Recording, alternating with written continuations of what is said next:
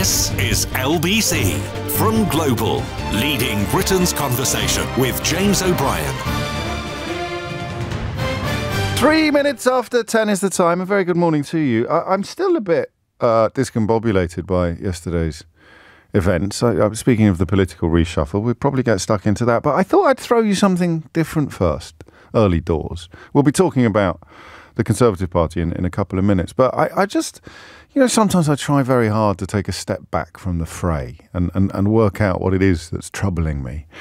There's a story around today about a National Trust calendar that's been given out to volunteers, and some people are having a right old hissy fit because it contains some festivals that Muslims and Hindus celebrate, but doesn't contain references to Christmas and Easter. The rationale behind it is that you don't really need to be reminded of when Christmas and Easter are if you live in this country. But if you're trying to be a little bit more inclusive, i.e. Understand the festivals. This weekend, for example, if you live in Hounslow, in the London Borough of Hounslow, you could have been forgiven for, if you weren't aware of the Festival of Light of Diwali, you could have been forgiven for thinking that you'd somehow missed bonfire night and the fireworks displays had come along at a slightly different period. So listen, I probably wouldn't have done it, that particular thing.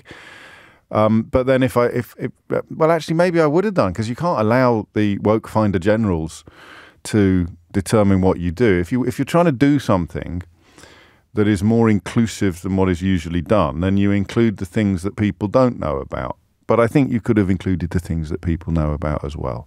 But of course, the complaint is that Easter and Christmas are Christian festivals. Don't at me with the Druid heritage of Easter. I'm across it, but I don't think there's anything controversial about describing the commemoration of both the birth and the death of Christ as Christian festivals. And yet I haven't seen hide nor hair of a very measured and interesting intervention from the actual Archbishop of Canterbury on the question of a ceasefire in Gaza. So I just thought I'd note that. I think we might talk about it in the second hour. I'm not sure, but the first hour of the programme will be about the Conservatives. The first thing I wanted to put in front of you was that weird dichotomy. Do you care a lot about Christian traditions? Do you care a lot about Christianity? Are you very Christian? Do you really care? Christian? Yes, when there's a National Trust calendar that has got Diwali in it, but not Christmas, I am out. Okay. What do you think about the Archbishop? Who? What? I didn't even know he'd said anything on this. It's just odd, isn't it, that corners of the media are going to try to get you angry about a calendar while completely ignoring calls for a ceasefire from he's not the head of the Church of England, is he? I think that's the king, technically. But he's the most senior cleric, the most senior priest in the Church of England. Don't listen to him. He's calling for a ceasefire. Shut up. Get cross about a calendar. Completely ignore the most senior cleric in the entire church. I just thought that was quite interesting. 6 minutes after 10 is the time.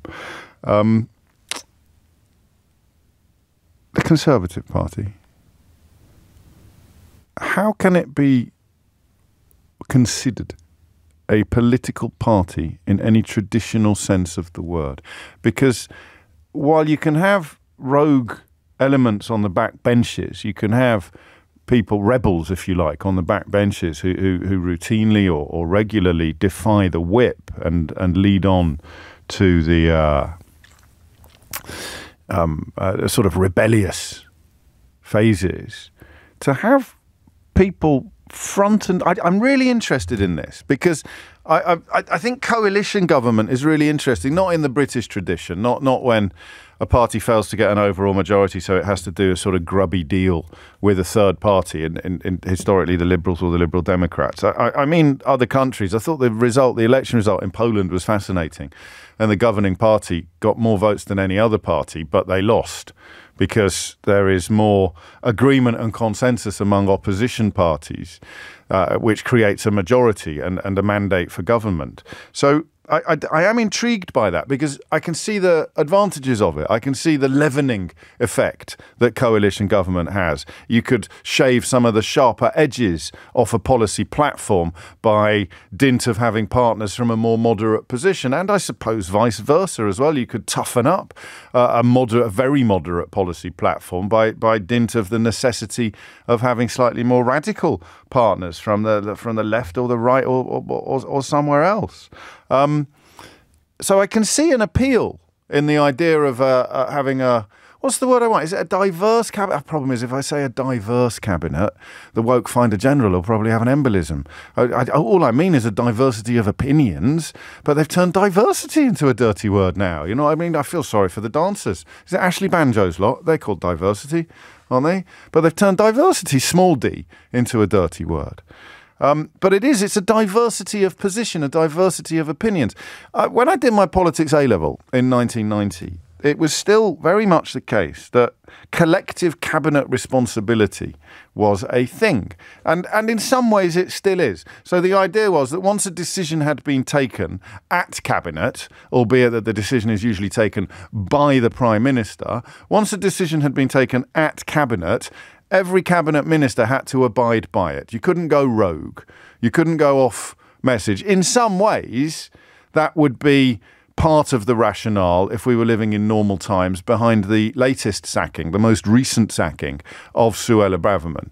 I mean, she, I think, refused to accept the Prime Minister's guidance on what she could and couldn't write in her attack upon the Metropolitan Police.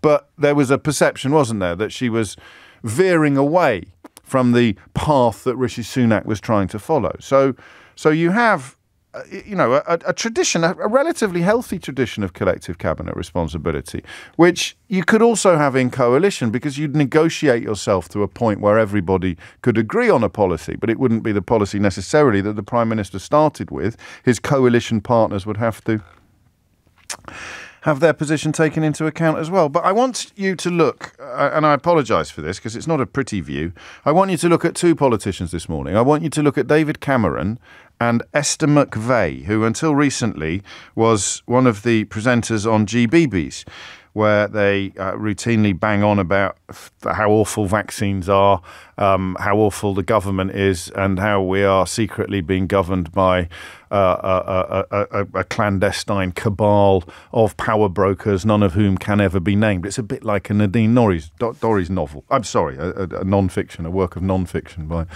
by Nadine Dorries. And he's brought her back. So it seems to me that our analysis yesterday that the sacking of Suella Braverman marked an end of the culture wars was quite spectacularly wrong.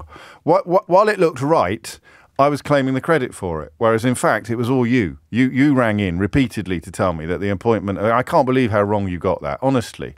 It's a good job no one's paying you because you'd have to give them the money back. It was categorically your fault that yesterday's programme very much gave the impression that we all thought the sacking of Suella Braverman spoke to a cessation of culture war, as if Sunak had given up on that. Because at tea time, he appointed Esther McVey and let it be known, because these things don't appear in the newspapers by accident. They don't sprout organically from the ether.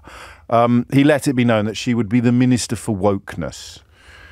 The Minister for Wokeness. Even Nick this morning struggling really to pin down precisely what is meant by woke or wokery. I presume it's calendars not having Christmas in them, probably, despite the fact that it's a calendar designed to make the general population aware of festivals they wouldn't ordinarily celebrate or be aware of. But hey-ho, on we go. How can a party contain both David Cameron and Esther McVey? 0345 6060 973. And I know that this will sound a little insincere, but it isn't. It's just that you judge me by my past performances. It's interesting to me who could possibly still support the Conservative Party. Don't take this the wrong way, but I don't think you actually do support the Conservative Party. I just think that you are so caught up in footballification that you cannot conceive of ever voting for anybody else. You're like a die-hard fan. You're like the fans that go to all the away games. What percentage of the average support for a football team go to all the away games? I wonder if it holds true across all clubs, actually, even if you've got a very small following. The rough percentage of fans that will make the journey for an away game is about a quarter or a tenth of the average home crowd. I think Kidderminster sent about 100. We got about 100 people to Aldershot the other night, which gives you a sort of idea about what the die-hard Kidderminster Harriers fans look like. But the die-hard fans of the Conservative Party have given up, really, trying to work out what it is they stand for. You're just certain that you hate everybody else. You're just absolutely certain that you hate everybody else. And therefore, your support for them is unshakable. Because I bet you could not tell me what they currently stand for. See? Hear that silence? Feel that tumbleweed spinning across the studio? What does Rishi Sunak's current cabinet, or what does the Conservative Party in its current form actually stand for? What is it that you support? And the reason why I think that sounds insincere is because I'm about to say I would genuinely like you to phone me. I mean, I can't let you have a free pass. I can't let you say things that aren't true. But if you support the Conservative Party that contains at cabinet level both David Cameron and Esther McVey, what is it that you support? What is it that they stand for, in your view? Hit the numbers now. You will get through. 0345 6060973. And then we will, as ever, throw out a slightly broader question as well that invites contributions from anybody who's been paying attention. What's happened? What's happened to the Conservative Party? You don't have to be a supporter of it to answer this question. The rest of us are watching just as goggle-eyed as you are. What the heck has happened? I mean, how feasible is it that Rishi Sunak surveyed the entire parliamentary Conservative Party? It's a big bunch of people. You know, Boris Johnson's big majority has been nibbled away at by events and by-elections and the rest of it. But it's been nibbled away at, yet remains a huge constituency of people. And then he looked at the House of Lords as well, because, you know, it's more of a 19th century than a 20th century thing, but there was a secretary of there was a foreign secretary, wasn't there, under Margaret Thatcher, who was picked from the House of Lords, Peter Carrington.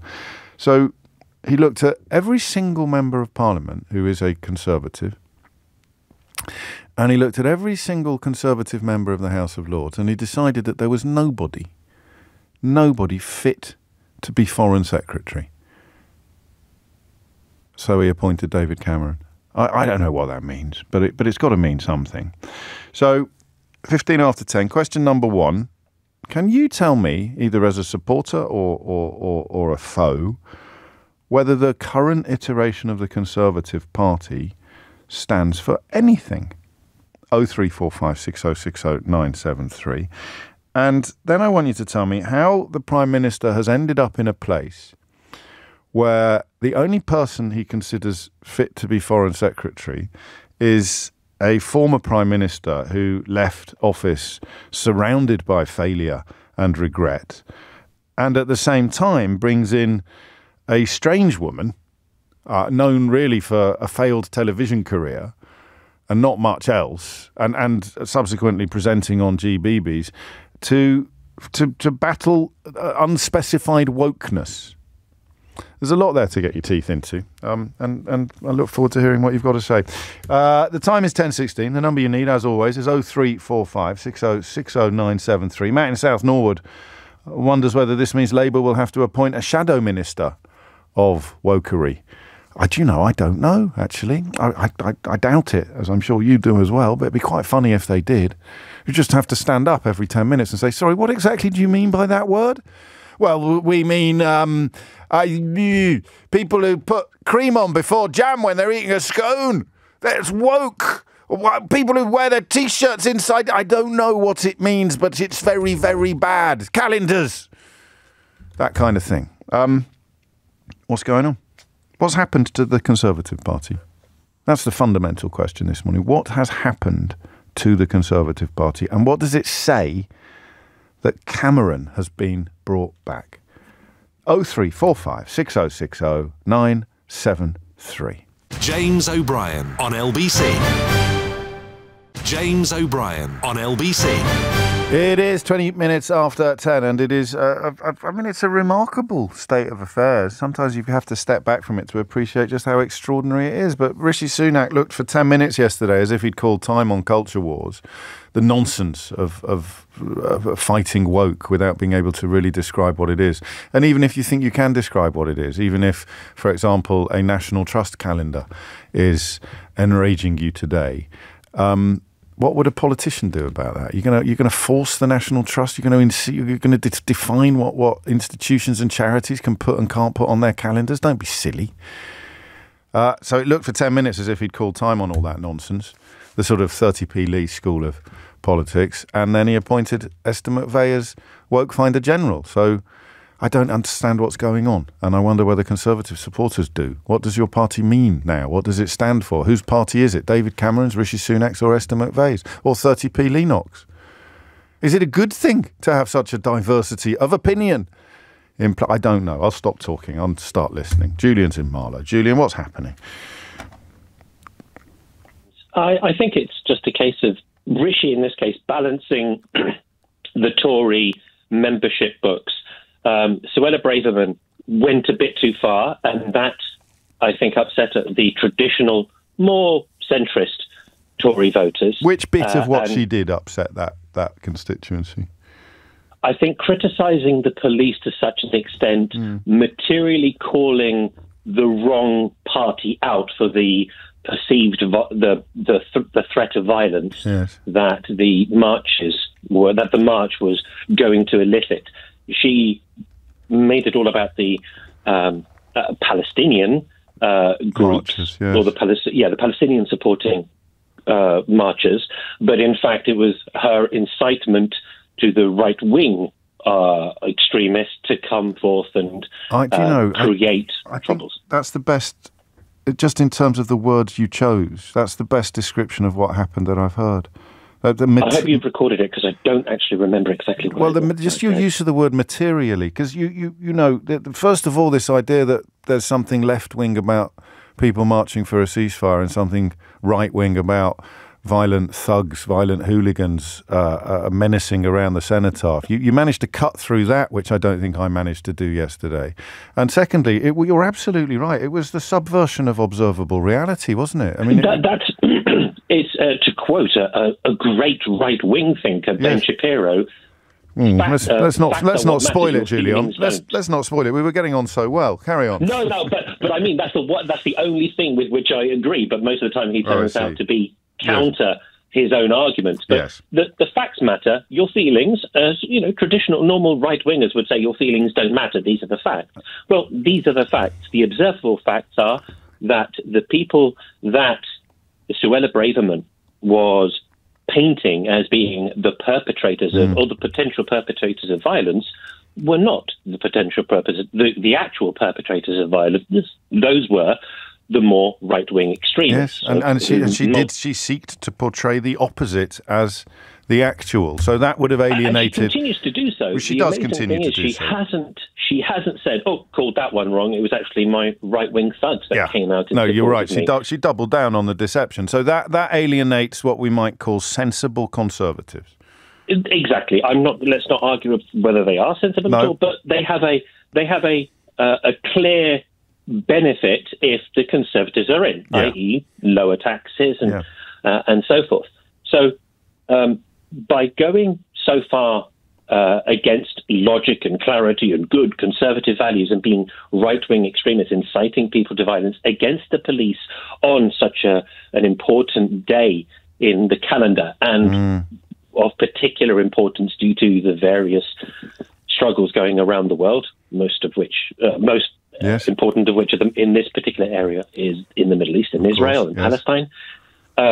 She's alienated the traditional conservatives. Now, Rishi Sunak, I never think that any of these ministers are stupid or illogical, because that gets them off the hook too easily. Rishi Sunak is clever with numbers. Yes, I imagine that there's some spreadsheet, some database that is looking at the net impact of each minister doing whatever. And somewhere there is a table that is collating this information and shows Suella went too far and has created a problem with our traditional core Tory voters in the South, typically the South East, but the South. Yeah. Or whilst she might have been useful for the more gammon-y Tory voters, yes, or the Red Wall, or the converts from the Labour Party and so forth. She's tipped the balance. She's gone too far. So he needs then to bring in someone who is gammon friendly. Exactly. So she's gone into a deficit. So it needs to be expunged, and she has been expunged. But in order to provide a salve or a consolation prize for that gammon right wing, then boom, Esther McVey, anti-woke. Yeah, right, lovely. Get all that. Yeah. Oh, I'm going to pause you there because I object to the accent that you deployed because quite a lot of them are very. It was about the three people who were at Waterloo Station. Yeah, all right. Well, I'll allow that. But most of the gammonati that I encounter are quite middle class and as I said, I always say, neither race nor creed nor region or accent are any barriers to being an absolute beep, gammon. Whatever you want. Gammon. Yes. In this case, let's go with gammon. Okay, so in some ways now I'm worried because I don't get those phone calls anymore, but the phone-in should be, maybe someone else can do this, as a proud member of the Gammonati, is Esther McVey enough to fill the hole left by Suella Braverman in your fever dreams? I hope not. I hope she fails massively and gets it completely wrong. But time will tell. I don't know. Materially, I don't know what she's going to say. I don't have access to her calendar, and I don't talk to her directly, or talk to her at all. But the problem is, and you've actually highlighted it quite perfectly. The problem is that being anti-woke is all about rhetoric. It's why it's really the preserve of the newspaper columnists and the commentators. Because as soon as you seek to become substantive with your anti-woke rhetoric, you end up looking ridiculous and or dangerous, or both. Well, you've heard today, I think it was on Nick Ferrari's show, where a minister couldn't define it. Yes, I hate it when Nick steals my most popular questions and then hits Tory ministers over the head with recently, James. You should have trademarked it. I couldn't possibly comment on that. But it is so what she did was try to turn it into substantive policy or substantive policy pronouncements, i.e. attacking the police and maligning peaceful protesters and appearing to incite far-right hooligans. And that's the point at which the algorithm breaks. Therefore, she has to be chucked out. So Esther McVey's job is to keep it vague. Just talk about calendars and talk about I don't know, pronouns or something. Yeah, values and pronouns. Don't whatever you do, talk about the police or protesters. No. Or that's not true. You can talk about the police, but you have to say things like, why are they wearing pride helmets when they should be out catching murderers? You can't say their institution... Look, if it doesn't work out at LBC, I know it's a bit touch and go. It is a bit touch and go. Then you could definitely work for Esther as an advisor. I could be in there, touch and go, as people keep stealing my lunch with questions about wokery. So there it is. So listen, if you're going to talk about the police, Esther, just say stuff like, why are they dancing at the Notting Hill Carnival when they could be out catching rapists? Don't actually accuse them of being biased against or biased in favour of people marching for a ceasefire as opposed to people marching against the ideals of the Black Lives Matter movement. Thank you, Julian. That was really strong stuff. Julian has set the bar quite high, but I sensed that he wasn't speaking from a position of loyalty, of Tory support. And if you are traditionally a supporter of this party, what does this party stand for today? It's 10:30. Thomas Watts is here with your headlines. James O'Brien on LBC. James O'Brien on LBC. It is 10:33, and I think that was very, very strong, actually, that first call, because the mystery of wokeness, this incredibly inflammatory idea, it means whatever. If you're joining me, if you've been in a coma for 10 years, it's the new word for political correctness. You can't say what you want in this country anymore without being sent to prison, as Stuart Lee has famously explained. You can't say what you want about immigration without being called a racist. Say racists. And that was political correctness gone mad. You're not allowed to, say disgustingly rude things about people anymore without feeling. And that's changed, really. You can now. Flipping Farage is going into I'm a celebrity, get me out of here. So, the idea that you can't be publicly racist anymore in this country, I think, has been fairly roundly dismissed in recent years. But you have to stay angry. These people have to stay angry. I can't get angry about that. You got what you wanted with Brexit. You got what you wanted with Boris Johnson. You got what you wanted with Liz Truss. You got what you wanted with David Cameron, even, I suppose. So you've had everything you've wanted for 13 years. All the things you voted for have happened, and you're still bloody furious. What are you furious about today? Calendars. Okay, that's great. You're furious about calendars. But don't turn it into actual policy, because the minute you turn it into actual policy, you lose the sensibles. So you've got that 15 to 20% of support, which is probably the same 15 to 20% that would be comfortable with a fascist movement rising into power in this country. They can't possibly go anywhere else except the Conservative Party or whatever weird little outfit sets up just to the right of the Tory Party. Increasingly hard to do, of course, because the Tory Party's moved so far to the right in the last few years. At 15 to 20% of the electorate. If you're not in that, but you are a One Nation Conservative, or you are desirous of lower taxes, or you think that too much money is spent on things like helping the poor or educating children or child benefit, you're very much of that view, then you are not necessarily going to go along with substantive anti-woke policies like, for example, inciting violent far-right thugs to desecrate the cenotaph while pretending that the real problem is being caused by 300,000 overwhelmingly peaceful protesters a mile and a half away. That, I think, breaks the fourth wall. It breaks the paradigm. You can't carry on supporting that, so Braverman had to go. Replace her with What's the Chops McVeigh, and it's absolutely fine, because she'll just shout about pride helmets, people dancing at the Notting Hill Carnival, and calendars. She can't do anything about any of it, but at least there'll still be someone there to, if you like, a maypole around which all the gammon can dance. He needs a gammon maypole. That's quite a good figure of speech, actually. So Esther McVeigh is a gammon maypole. He needs something around which they can all dance, but whatever you do, don't do anything substantive or meaningful, like attack the Metropolitan Police and incite far-right hooligans to desecrate the cenotaph. Which is why, in an almost perfect proof of this theory, which is why she can attend Cabinet, but she is not a Cabinet member. That is, I think, the cherry on the icing on the cake of the theory that she is a PR appointment, a gammon maypole, whereas Cameron is a political appointment. Although I find them both a bit baffling. Michael's in Bolton, which is quite funny, Michael. Do you know why? Why? Because it says Michael Bolton on my screen. Well, to be honest, the anti-woker arty, they love me. I'm autistic, I'm non-binary, and I'm also gay. So, welcome aboard. I think. Do I shout bingo? Do I shout house now? Do I shout house? Yep. Bingo. What do you want to say, Michael?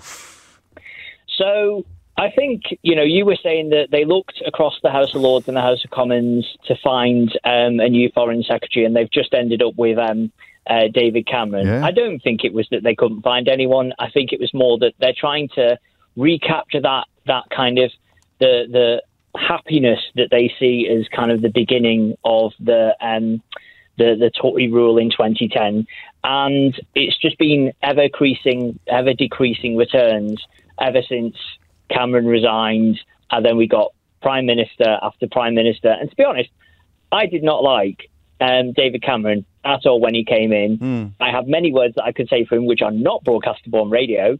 But, at least with, you mentioned coalitions at the top of the programme, at least with the coalition, there was kind of something stopping the kind of bulldog trying to attack a small child. It was...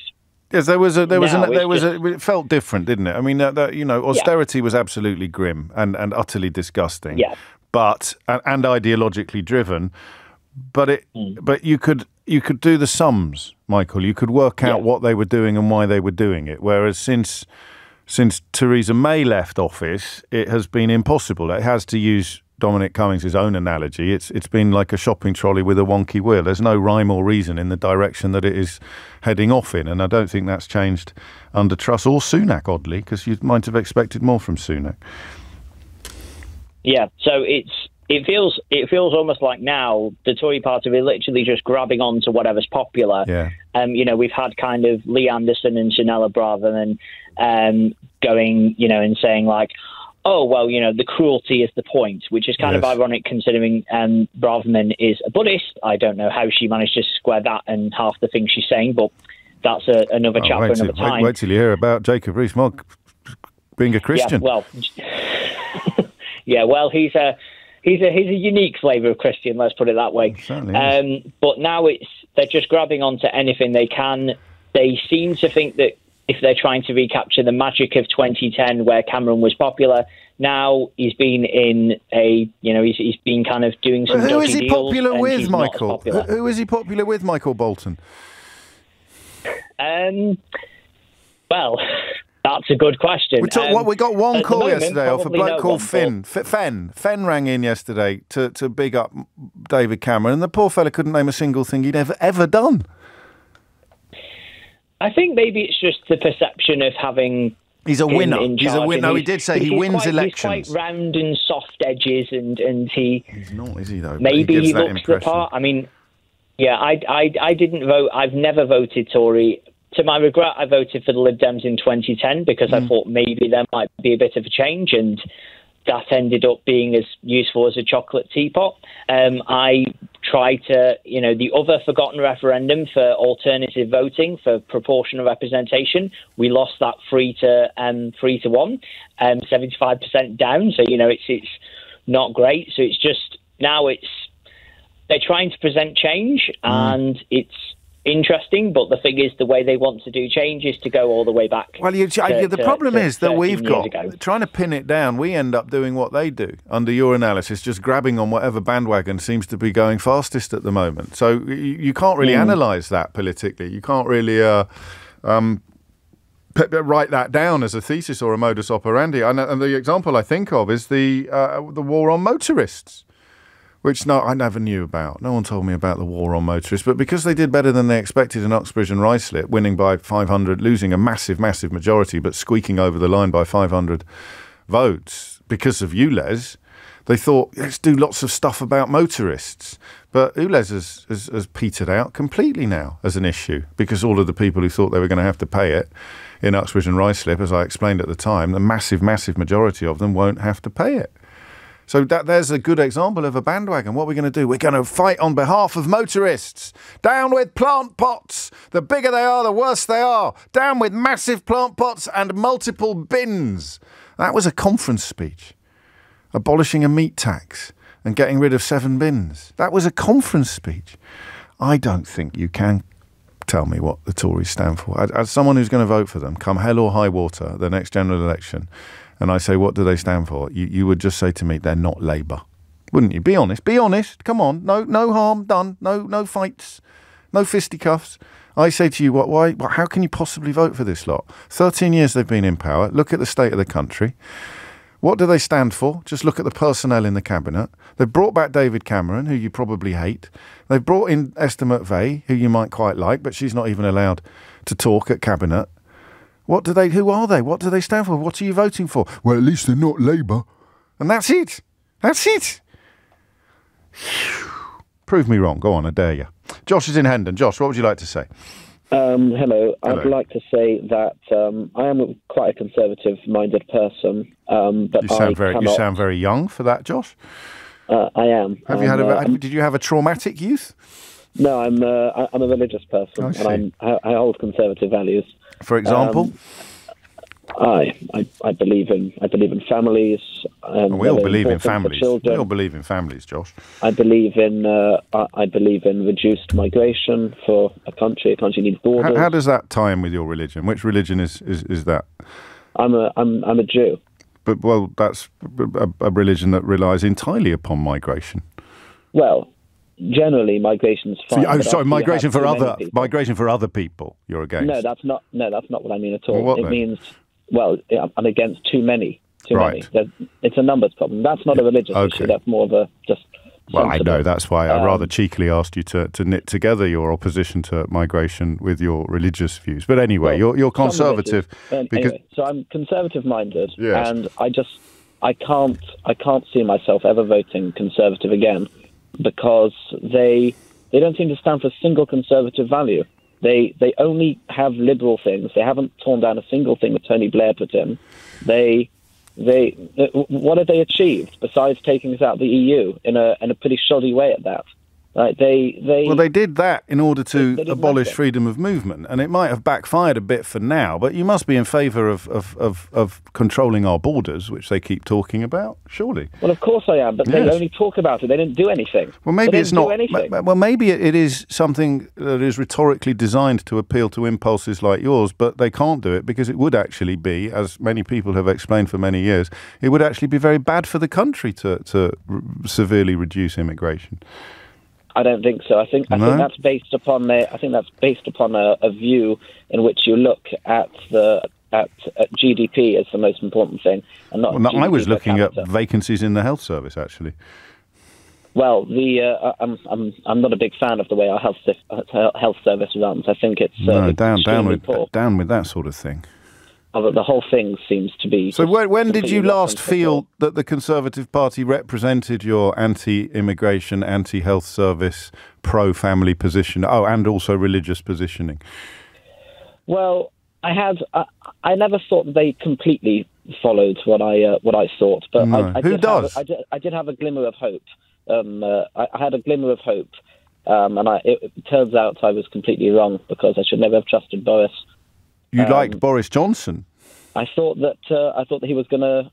But how does that tie in with your commitment to family values? I suppose you could say he's got loads of you could say he's got loads of families, but I sense that's not really what you think you're in favour of for religious reasons. The problem was I never really looked into his personal life. I just looked at his political life. It was very hard to miss, Josh. He had children. He had children popping up all over the place. Well, I know that now. You didn't know that at the time? I didn't know that at the time. Gosh. But I thought, if anyone's going to do something... He's an immigrant as well, of course. He was born in America, I think. Well, there you go. And profoundly, I think we could all agree, profoundly irreligious. Well, yeah, that's come out, yeah. And supremely comfortable with immigration. That's the problem. So what did you like about him? I thought that he was going to be against immigration. I thought he was going to bring taxes down. I thought he was going to do conservative things. Nothing. Right. Nothing. We got lockdown from him. That's not a conservative thing to do. We got all these things, and they haven't done police reform. Who'd you like in the car? Did you like Suella Braverman? Did you like the cut of her jib? She was okay, but again, she didn't do anything. It was all rhetoric. It's all rhetoric. She doesn't do anything. These people don't do anything. No. 13 years as well. Yeah, it's like what I can't remember who said it, but these are my principles. If you don't like them, I've got other ones. Yeah, it's a bit like, to be fair, it's a bit like you claiming that there was a religious basis for your opinions, when really it's just anti-immigration and please let me pay less tax. No, I think personally, I believe tax is theft. That would definitely. Well, that is proving my point, Josh. Not challenging it. No, I don't think so. Well, of course it is. No. Well, I just said you want to pay much less tax, and you said, I personally believe tax is theft. How is that a challenge to my depiction of you? Because you're asserting that this is nothing to do with my religious beliefs, and I believe it's wrong to steal. Right. But, okay, no, you've got me there, Josh. It is absolutely wrong to steal, and that is a religiously based political opinion about taxation. Yes. Yes. There you go. There you go. Indeed. Well, I mean, peace be with you. Yeah, thank you. It's 10:48. James O'Brien on LBC. James O'Brien on LBC. 10:51 is the time. So, who exactly is drawn to the current iteration of the Conservative Party? It is nowhere near right-wing enough for some people, including our last caller. And yet for others, it has moved far too much to the centre. No, that would be the same thing, wouldn't it? And yet for others, it is far too right-wing, as is evinced by Suella Braverman's recent conduct and dismissal and unpopularity. The approval ratings were dismal for Suella Braverman. And that's the weird thing, because people in the Mail and the Murdoch press will tell you endlessly that this is the silent majority. And then you speak to the country, you poll on it, and you're looking at 15 to 20% support. Why is that? Why are racists so desperate to believe that everybody else is privately racist? They just haven't got the guts to say so out loud. I don't know why that is. Is that shame? Does that come from shame? Is it a you think of Paul Dacre, the editor-in-chief of the Daily Mail, has spent his entire career trying to turn the entire country into a place where his prejudices and bigotries don't look disgusting. If you can gaslight the entire country into being terrified of foreigners or dedicated to slashing the welfare state, you can turn the entire country into a nasty, mean place. Then nasty, mean people will feel a bit better about themselves. I don't know. I'm thinking out loud. But I do know this. I don't think anyone can tell me what the current Conservative Party stands for in meaningful, traditional, political terms. But I'm not going to stop asking. Sam's in Biddulph. Sam, what would you like to say? I don't think they actually stand for anything anymore. I think they've run out of things to pretend to stand for. I think all they're interested in doing is maintaining power. I don't think they even really why care do they about even running want the country. power? Why do they even want power? Money for them and their friends. I think that's Status. all they're interested in. Status. Yeah, and I think they're sort of purely selfish ambition. Don't think any of them really care anymore about what happens. It's become about politicians, not politics. There's not really any policies being argued about. It's everything. In 7 bins. About 7 bins. Who cares? Meat tax. Meat tax. Yeah, it's just all designed to create anger and confusion and create people choosing sides. Sleeping bags for homeless people. Yeah. You're right, aren't you? It's as if she just, or they even, because I don't want to let Sunak off the hook. He's come up with an awful lot of rubbish. You identify the target that you want people to hate rather than the problem that you want to fix. Yep. I don't believe any of them really care about the country. I think pretty much all of them are in it for themselves, and I think that the reason probably they've brought David Cameron back is that he is going to incite more talk about the politicians, and I think that's all they care about, is being in the newspapers and being in power. What do they? Yeah, I mean, maybe. Why Cameron though? I don't. It's got to be a little bit more than that. It just looks like another desperate roll of the dice. Actually, the more you think about it, why Cameron? Sunak could reply, "Why not? Everything else is failing. Why don't I give him a go? At least he won an election." The only possible thing I can think is that, I mean, I grew up in the Tony Blair era, and since then, consecutively, every Prime Minister seems to have got a little bit worse, not including Liz Truss, because I don't include her in anything, but... No, she's anomalous. Yeah, even Sunak versus Johnson, I mean, I think part of the problem with Sunak is that he does appear slightly more statement-like and does appear slightly more sensible. Well, he does appear to be, but Cameron, everyone thinks Cameron is statesman-like because he sort of bumbles around the place with his shiny face, not putting his foot in his mouth. That's about the extent of his achievements, is not putting his foot in his mouth. The Greensill stuff should have excluded him from returning to public life for the rest of his puff. It really should, but here he is, popping up again. But, yeah, I think that's all it is. I think they're trying to put on a show and they're trying to just scrape as much money for themselves as possible. And I think that's all it comes always down to. Slightly wary of that analysis because it is a bit simplistic, but sometimes simplistic is true, isn't it? I mean, Cameron, for example, makes a lot more money not being, but then he probably increases his capital, doesn't he? He goes back out after being Foreign Secretary, and then some of the damage done by his association with Greensill is undone because he's been back on the world stage looking all statesman-like, despite the fact that his list of achievements is, well, it's very short. Robert Shrimsley at the Financial Times did a very funny tweet yesterday. He just put, this is a thread of David Cameron's foreign policy achievements. 1 of 1. You know, when you do a thread, you put 1/5 because there's going to be 5 tweets, and he put, this is a thread of David Cameron's foreign policy achievements 1/1. That was the end of the thread, which was very clever. Gillian's in Barnet. Gillian, what would you like to say? Oh, hi. I actually have to agree completely with the last caller. Oh, how dull. How dull, Gillian. Can't you pretend to disagree? Say something mad about taxes. To say. People enjoyed that. To say. Okay. But the thing is, this government is a complete disaster. Yes. I'm in my 7th decade and I've never seen such an absolute crash happening. No. Suella Braverman I don't know why she hasn't been charged with inciting violence, because I've been on 3 of the marches, and I know that there were maybe, on the total of all the marches, maybe 100 people that said something or did something that they shouldn't have done and should have been brought up by the police. Yes. But you maybe had 500,000 people. I mean, you get more violence at a football match where there's 70,000 people. I mean, it's all the press. And it's this British press that are doing it.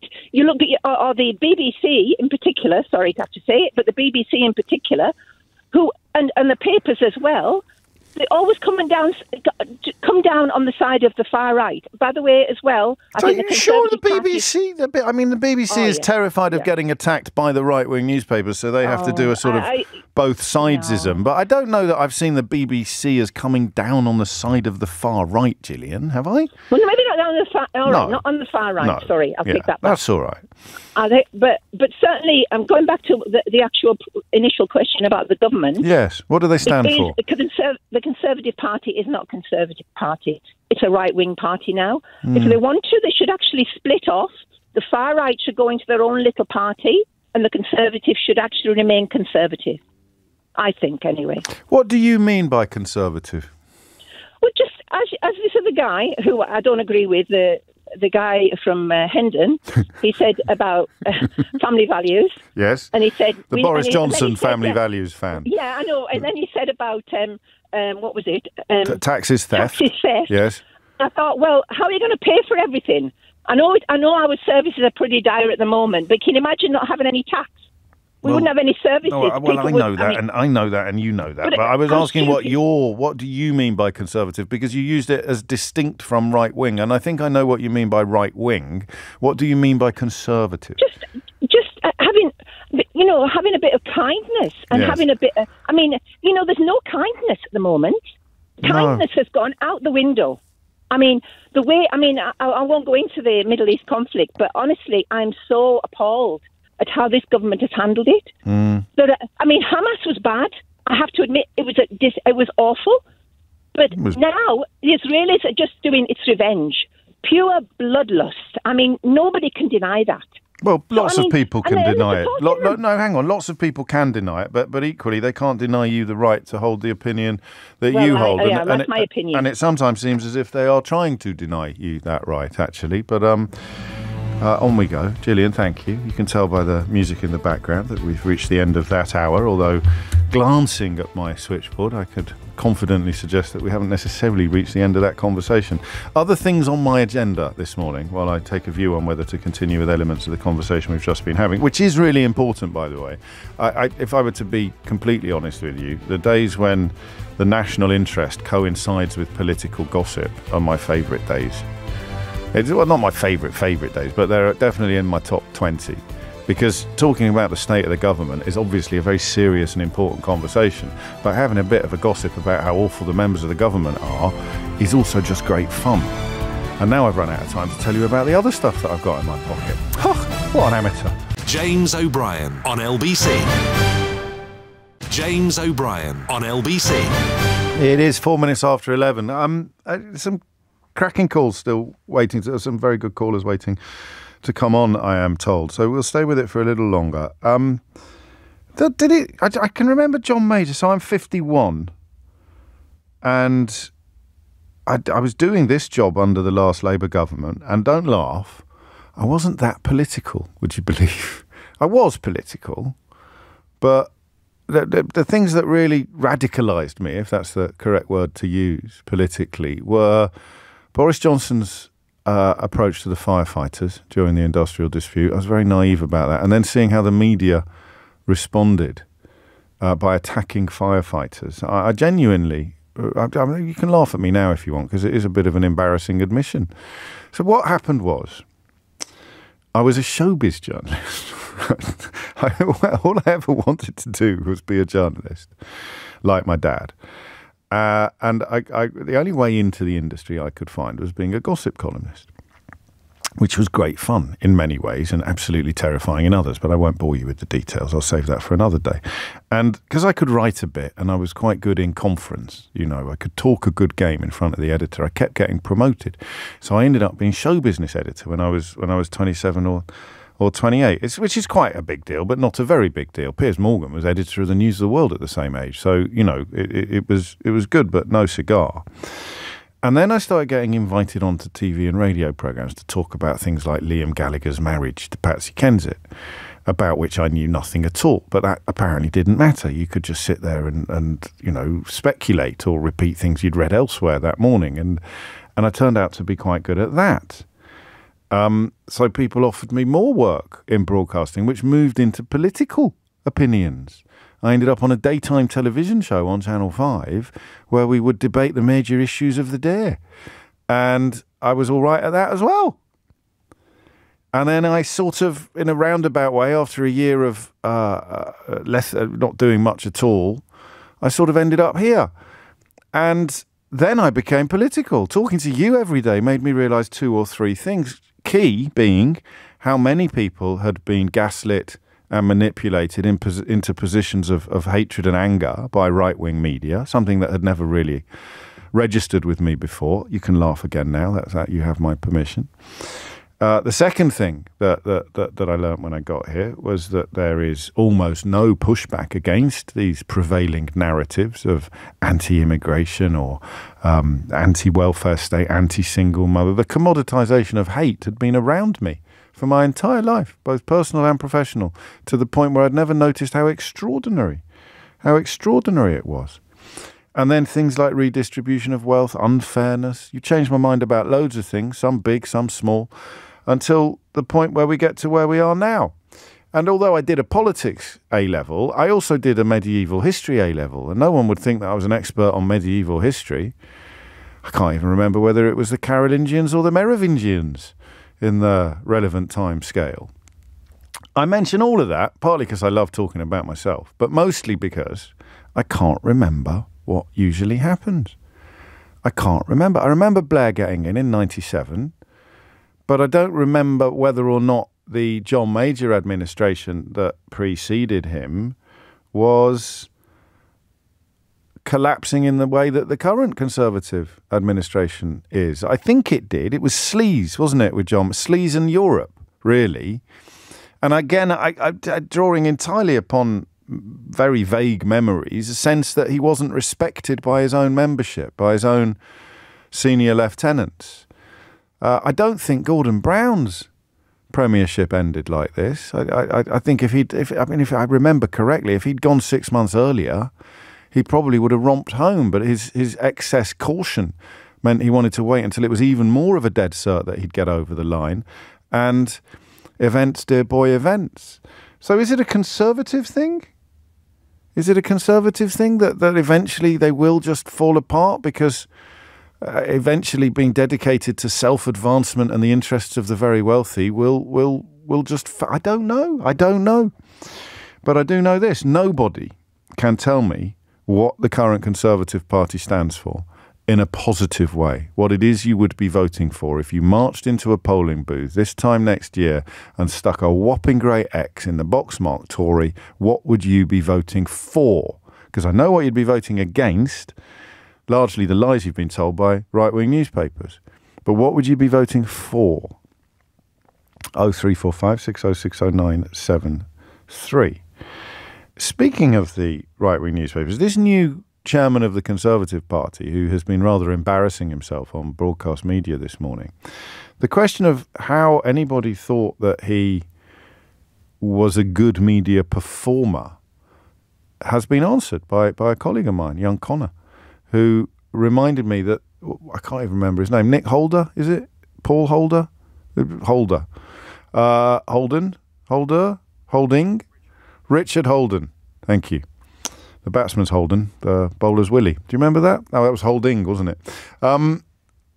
he was the MP who kept getting quoted in the Daily Mail when they ran 13 consecutive front pages about Keir Starmer having a perfectly innocuous curry in an attempt to pretend that Boris Johnson's serial contempt of Parliament, his egregious lies and his disgusting carousing in Downing Street while the rest of us weren't able even to attend the funerals of some of our loved ones was morally equivalent. You remember they spent 13 days pretending that curry carried all the weight and significance of Boris Johnson's egregious conduct.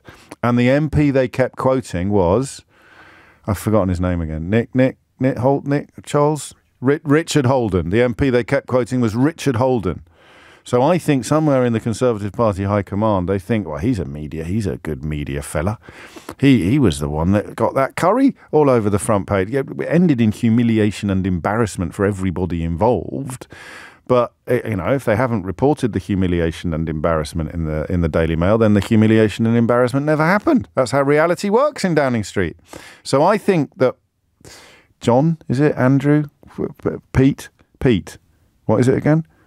I think that Richard Holden has been made chairman of the Conservative Party because he got quoted a lot in the story about Keir Starmer's curry, and therefore some people in that building, probably the same people that think you should announce the major offices of state with an emoji on social media. I don't know, did you see that yesterday? They actually used emojis to announce the appointments of new foreign secretaries and home secretaries and the rest of it. Probably in that same office, they've decided that this fella is going to be a good media performance. 11:11 is the time. Bill writes, do you consider yourself perfect? If not, what are your faults? Oh, Bill, it's your lucky day. My last book, How Not to Be Wrong, The Art of Changing Your Mind, contains 7, 8, 9, possibly 10 chapters of my own missteps and mistakes over the years, which you can either get it in all good bookshops. It's enjoying a bit of a resurgence now, Bill, since you asked, thanks to the success of my latest volume, How They Broke Britain, which is about all of the people that have brought us as low as we currently are. So no, far from perfect, Bill, but probably a bit brighter than you. It's 12 minutes after 11, and the question of what the Conservative Party today represents remains unanswered. So there's no pressure on Sammy in Rutland. Sammy, what do you think? No pressure at all. I think going back to what you've said previously, that I think it's sometimes lazy to say that, that MPs are in it for themselves and some of the decisions they make are self-centred. I think if we take a step back and look at this, I think previously, and I think before probably at the point of the Cameron government and before that, I'm not a Conservative voter, but I would look at the Conservative Party and their policies with a level of respect, thinking that it was based on some ideological principles of conservatism, economic. You mean like a Ken Clarke budget? Yes, yes, absolutely. And even if you didn't agree with it, you understood their position. You may not agree with it, but you understood it, and you spoke the same language. Exactly. Yes. And I think what happened, and I think it was forced upon them, obviously, with the debate of Europe and Brexit. But by opening that door, they kind of created and opened a back door of conservative ideology that entered in this cultural narrative to what conservatism is. And I don't think that they deliberately meant to do that. I think that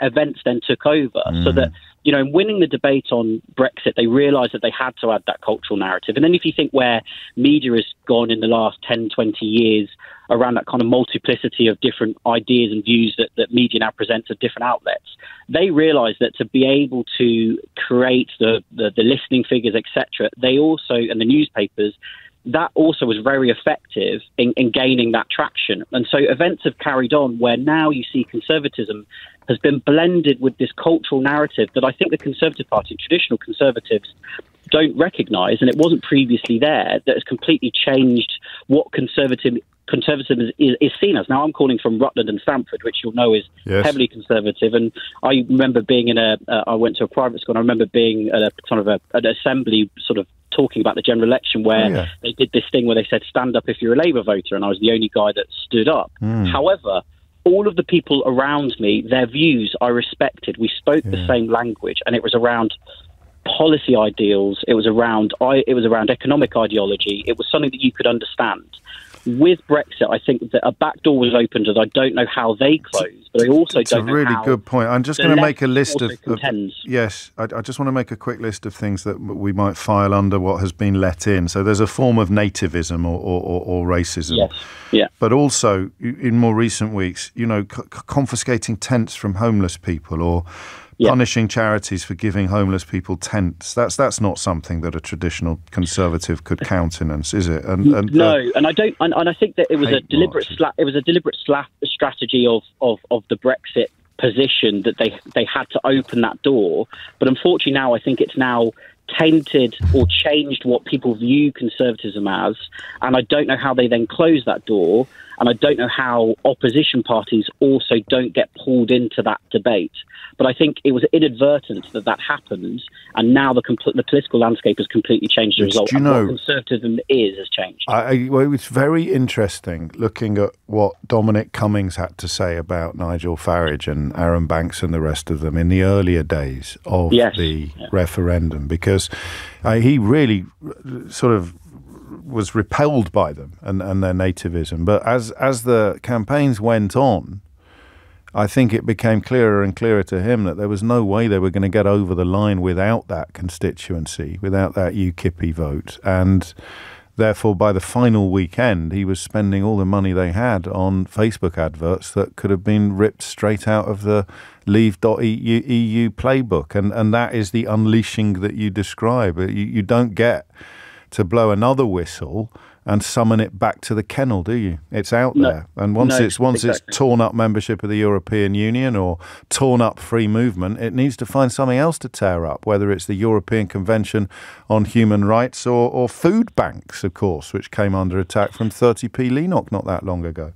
The only thing that I think is something that is of their own making is that the kind of conservative broad church probably didn't in the last 30, 40 years expand its appeal to a wider voter set, so that what happened is you've got a growing contingent of the Conservative Parliamentary Party, but also Conservative voters that carried this cultural view and weren't willing to have this policy debate that we've had traditionally, because they didn't have a multiplicity of views within their own party. And so what happened was that contingent, even if they weren't willing to debate this on a policy level, they were just loud enough that they had to be listened to. And then that then is extended to the debate in political discourse with the public as to, the rights and wrongs of supporting Brexit or whatever. Making everything quite binary. Exactly. And so all of this leads to, they've opened, David Cameron essentially did it, but they've opened this back door to actually something far greater than where the Conservative Party is now and what it represents, but conservatism in general. And I do wonder whether they can ever close that door. It's a fascinating analysis. And I'd go a tiny little bit further and suggest that opening that door also involved a sort of subversion of reality. A denial of observable reality or objective truth, similar to what we saw in America, where Kellyanne Conway talks about alternative facts. And in this country, we have somebody like Andrea Jenkins, apparently utterly detached from what the rest of us would recognise as reality. And Johnson was a big part of that. Cameron wasn't, but Johnson was a famous liar. That was his career. I was with a journalist yesterday, a very august and authoritative journalist who was in Brussels as a correspondent, a senior correspondent, when Johnson arrived there for the Telegraph, and he began to lie and lie and lie again. And by the time he left Downing Street, I think an awful lot of the Conservative Party had forgotten what the truth looked like. And I'd add to what Sammy said by saying how they get back to recognising what the truth looks like, I do not know, because Rishi Sunak talks about professionalism, accountability and integrity when almost every step of his premiership has involved the polar opposite of all three. James O'Brien on LBC. James O'Brien on LBC. 22 minutes after 11 is the time. They do know what the truth is, James. You have to know what the truth is in order to lie about it. That is why they're all so desperate not to face it, whether it's austerity, Brexit, coronavirus, Liz Truss, and at the last, Rishi Sunak, who faces a general election where perhaps a nation will face up to the legacy of 13 years rather than lie to themselves. The question for voters is it preferable to lie to yourself or face up to the legacy of the last 13 years? It's a very pertinent question. You should have signed your text. I could have blown some smoke up your fundament. 22 minutes after 11 is the time. I would like to ask this, but I don't think that I have enough people prepared to ring me who would fit themselves into the category that I'm about to describe. I would like to ask whether or not Esther McVey is a big enough gammon maypole to fill the space left by Suella Braverman. So it's clear that Rishi Sunak has appointed her as a sort of rallying point for Gammonarty, and by Gammonarty we mean people of any creed or colour who essentially hate foreigners, and all the rest of the very lazy sub-son male rhetoric. Hate single mothers, foreigners, taxes. He's clearly appointed her as a focal point or a rallying point for the Gammonarty, but Suella Braverman had taken things to a whole new level. I think that, oddly, it's not her comments about peaceful protesters or her incitement of far-right hooliganism. It was the sort of very odd pronouncement about homeless people and tents that just signalled a move for me, a paradigm shift. And that was a very big space. She was an enormous gammon maypole, Suella Braverman, possibly the biggest gammon maypole that we've seen in the Conservative Party. Nigel Farage, of course, remains the biggest gammon maypole of them all, but he's going to be busy eating ostrich anuses for the next few weeks, so we can leave him out of our pontifications. But if Suella Braverman was the biggest gammon maypole in recent memory, probably the biggest gammon maypole since Enoch Powell, will Esther McVey be a big enough gammon maypole to fill enough of the space vacated by Suella Braverman to make her appointment worthwhile for Rishi Sunak? Because, of course, while the gammon is busy dancing around the gammon maypole, they can't come after him as leader. Although Andrea Jenkins did submit her letter of no confidence to the leader of the 1922 committee yesterday, and I think I probably should read it to you in its entirety. This woman, was she an education minister at one point? I can't. I mean, if I say it's barely literate, then I would probably be understating the awfulness of this. I mean, not writing to the chair of the 1922 committee in barely literate prose is one thing, but being so dumb that you don't realise how barely literate your prose is and think it would be a good idea to therefore make public the letter that you have sent is quite extraordinary. I mention Andrea Jenkins because she clearly doesn't feel that Esther McVey is a big enough gammon maypole to fill the space left by Suella Braverman. But that might be because she herself has ambitions to become a gammon maypole. She could have been the woke finder general in Rishi Sunak's current administration. But on we go. I will read you that letter. It is extraordinary. And it's another mark. If I ever do an appendix for how they broke Britain, things like this letter from, I think, a former education minister are yet more evidence of just how low we've been brought and how appalling the puddle from which political appointments must now be made has become. Nick's in Norwich. Nick, what would you like to say? I'd like to say hello, mate. Nice. Thanks for having me on your radio show. Very welcome. I'd just like to say that the Conservatives haven't changed. They've always been like this. There's nothing different about them than there was in the 80s or whenever they've been. It's just that they don't really care anymore if people see them for what they are. They know they're losing the next election. The people in charge now, I mean, none of them are elected, hardly any of them. Their ideology is to destroy the welfare state and take as much as they can out of taxes, because taxes are just pure socialism, which works nicely for everyone, and they don't need to benefit from the taxes, so they see it as something that they can prey on. We can afford to pay, yes, but I mean, and then, of course, it's the Aneurin Bevan quote about persuading Labour to use its political power to keep wealth in power, isn't it? Because most people would be in all sorts of trouble if A, the welfare state was dismantled, and B, taxation was massively reduced, because most of us are net takers from the system rather than net givers. But they managed to persuade people. I got a text here, actually, from Scott, and I do not know, Nick, whether it's a joke or not. He says, James, I vote Conservative because one day I might be rich. Well, no. I work. I mean, I work. I drive around all day. Honestly, I don't think that Labour are that close. It depends where those polls come from. I mean, you meet people all day, and they seem to think that everything's wonderful, and I just don't understand where they get it from. I don't meet people like that. I do. I was in Norwich last week. I didn't meet anyone who thinks everything, although it was probably a slightly self-selecting crowd, given that they'd paid to come and see me. I mean, I laugh when you say, get people to phone up. There's not many people like me that drive around all day, listen to you, then Nick Ferrari, there are. You. There's and the next day... There's loads, actually. But ringing in makes you weird. No offence.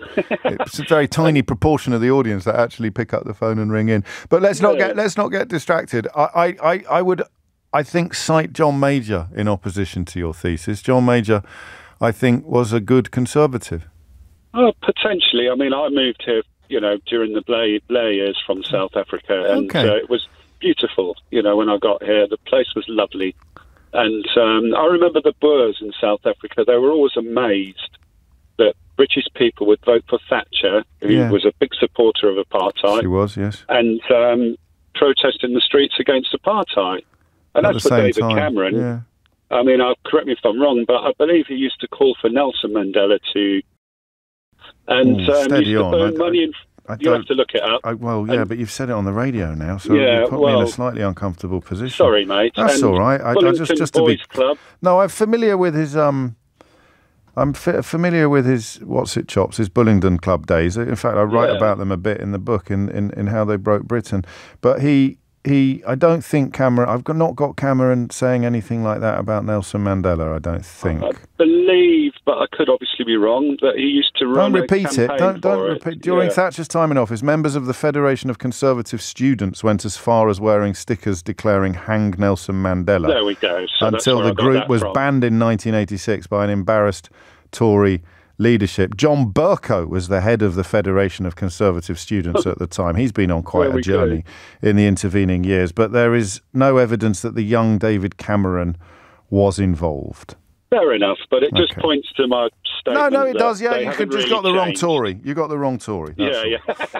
Thank you, Nick. But I still offer up John Major and, some of the more obvious and possibly slightly simplistic examples as well. Rory Stewart, most obviously, who did great things at the Foreign Office.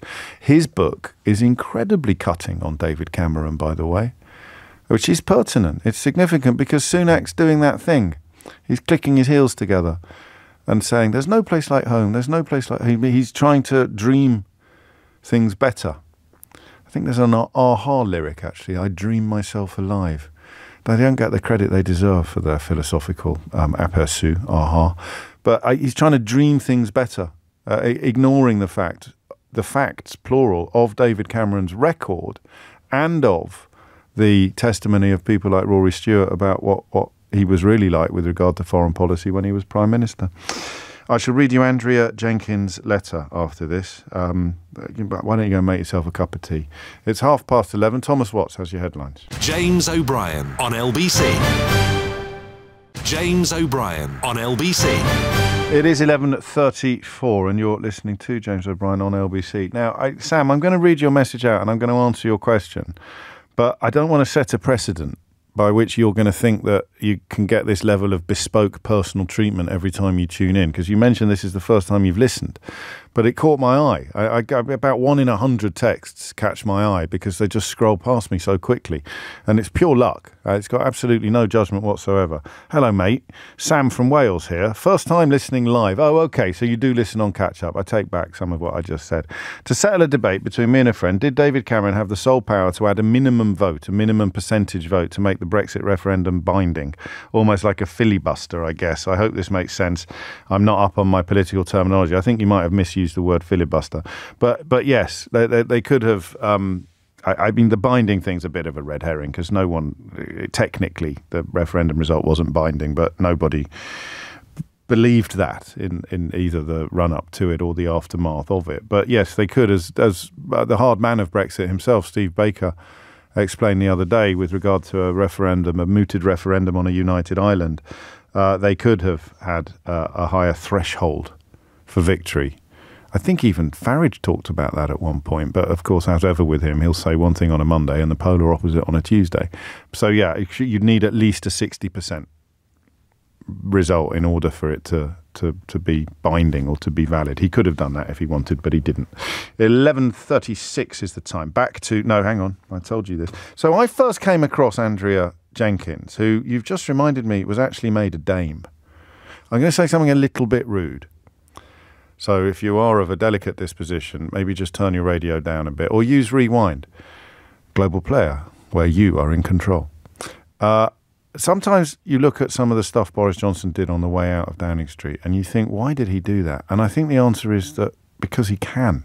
I think he is, in the same way that Andrea Jenkins flipped a finger at the British public outside Downing Street on one occasion. I think that Boris Johnson did a couple of things on the way out of Downing Street that involved flicking the finger at the British public and at traditions. It was like, how dare you throw me out? I'm going to do something ridiculous. Right, Andrea Jenkins is going to become a dame. It's a bit like when burglars poo in the kettle on their way out of a building. I think making Andrea Jenkins a dame is Boris Johnson. It's the political equivalent of Boris Johnson doing a poo in the Downing Street kettle on his way out of the door. She first came to my attention when she tweeted something about Boris Johnson that was just quite beautifully hilarious. It is Boris who has delivered on his promises to the British people. Thank God he saved Brexit, got a majority and broke the deadlock. We now have a strong negotiating team that puts Britain's interests ahead of the EU's. And I'd never heard of her before. And I thought at first it was a parody like Rosie Holt or Sir Michael Take MP, but it was not. So I tweeted, I cannot recommend this account highly enough. It is genuinely hilarious, a million times better than most so-called parodies. To which, remarkably, she responded by writing, "Oh, Mr. Woke Man." So you see, she's furious that she's not the gammon maypole in Rishi Sunak's new government, isn't she? She's been applying for the role of gammon maypole pretty much since she arrived in Parliament. "Oh, Mr. Woke Man, we will continue to take a stand against you and your anti-British, anti-free speech agenda." That's me, speaking freely on the radio for 3 hours every single day with my anti-free speech agenda. Socialism is not the answer. What was the question? And the time will demonstrate what a real idiot you are. That's me told. And then this bit you'll think I'm making up. Hashtag pro-Brexit, hashtag pro-Boris, hashtag pro-Trump. Pro-Trump. And then a Union flag emoji.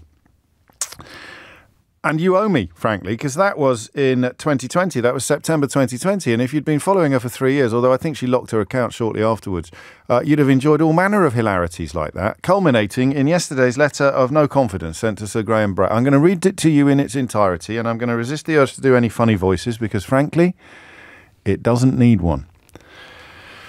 Dear Sir Graham, enough is enough.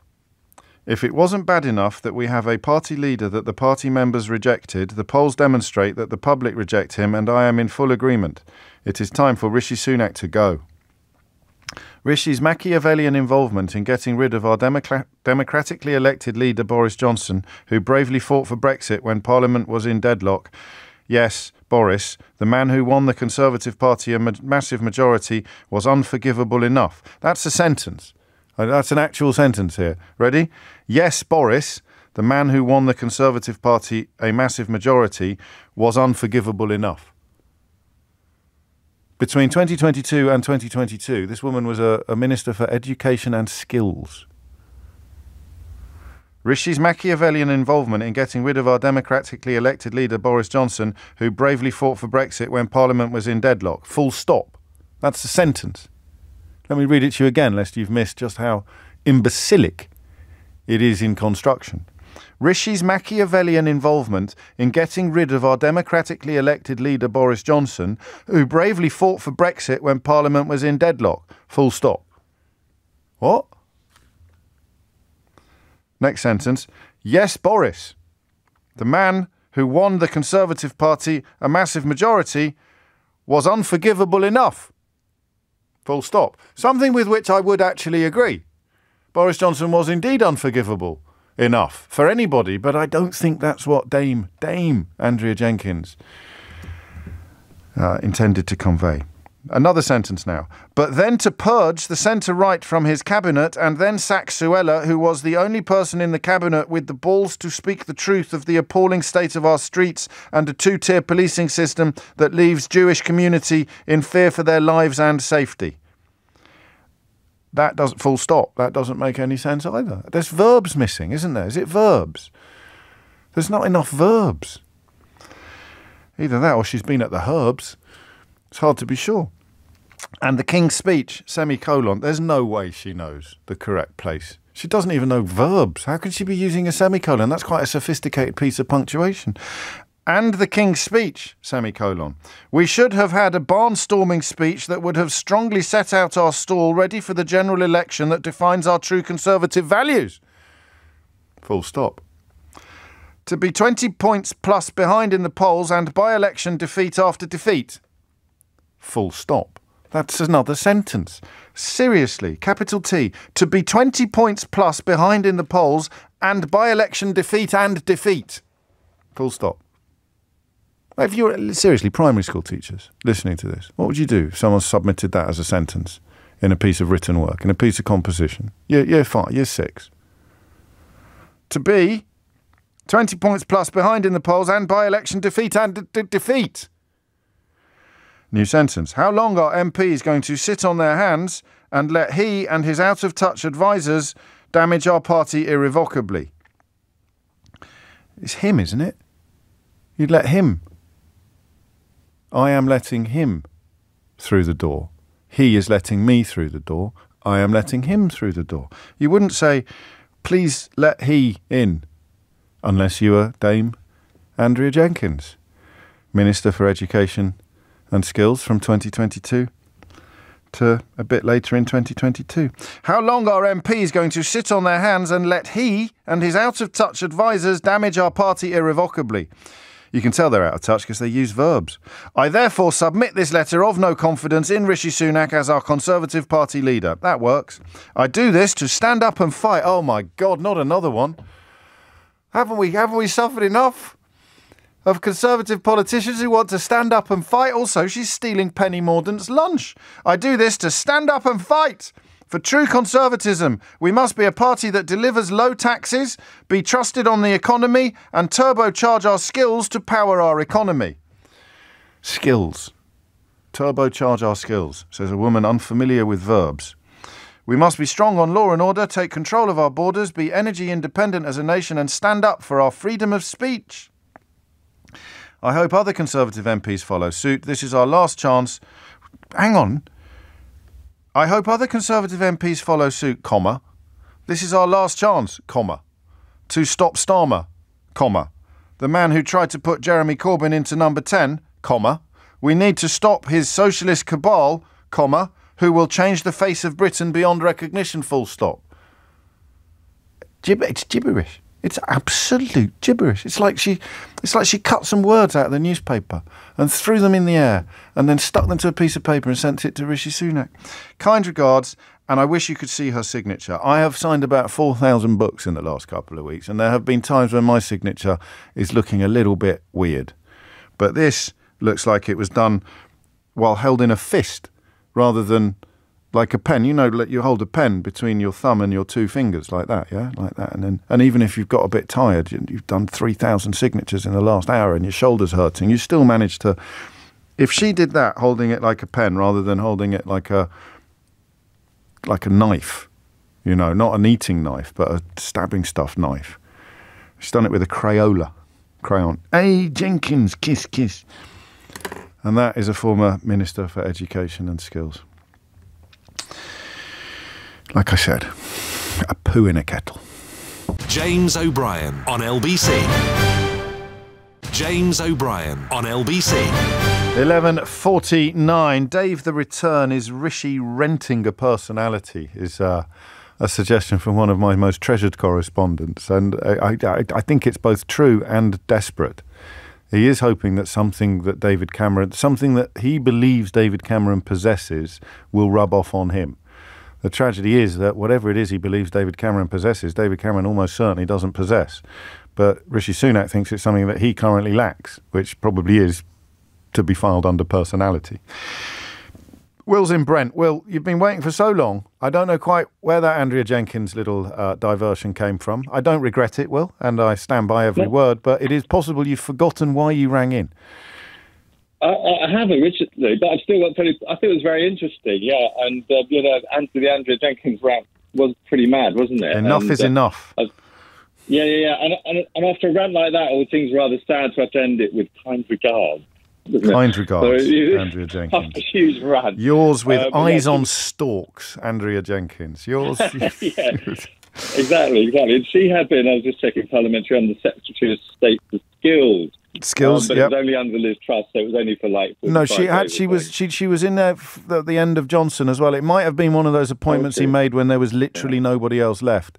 Everyone else had said no or told him to resign, and he said, Andrea Jenkins, you'd make a good education minister. And then Liz Truss kept her in the job, and I think added some extra words to her job description. But tell me about the modern iteration of the Tory party.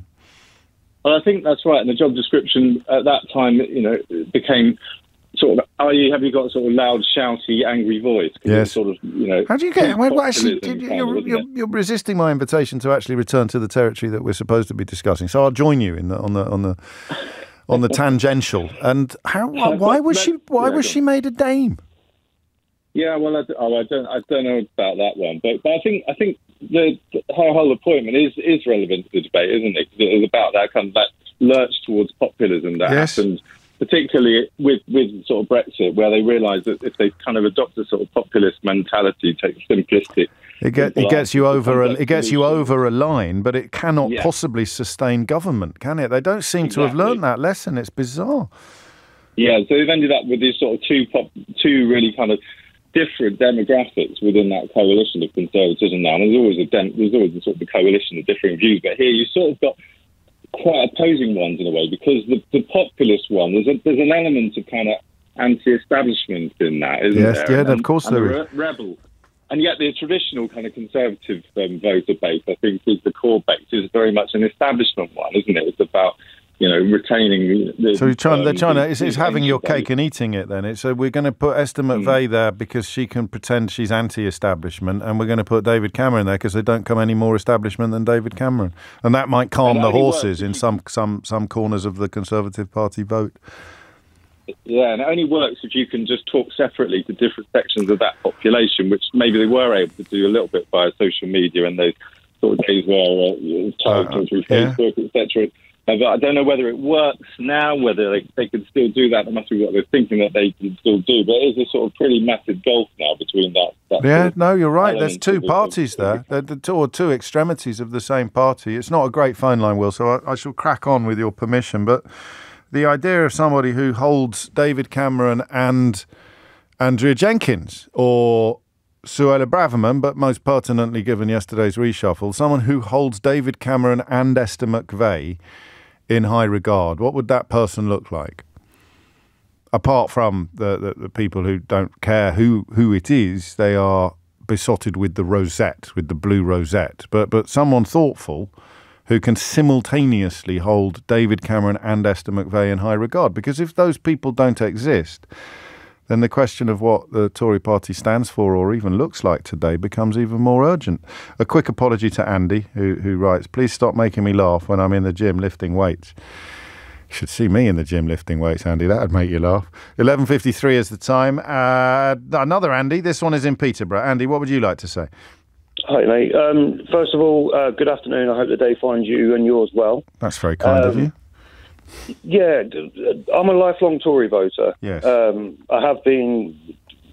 for your whole life? Well, yeah. But the appointment of David Cameron's kind of shocking, really. Why?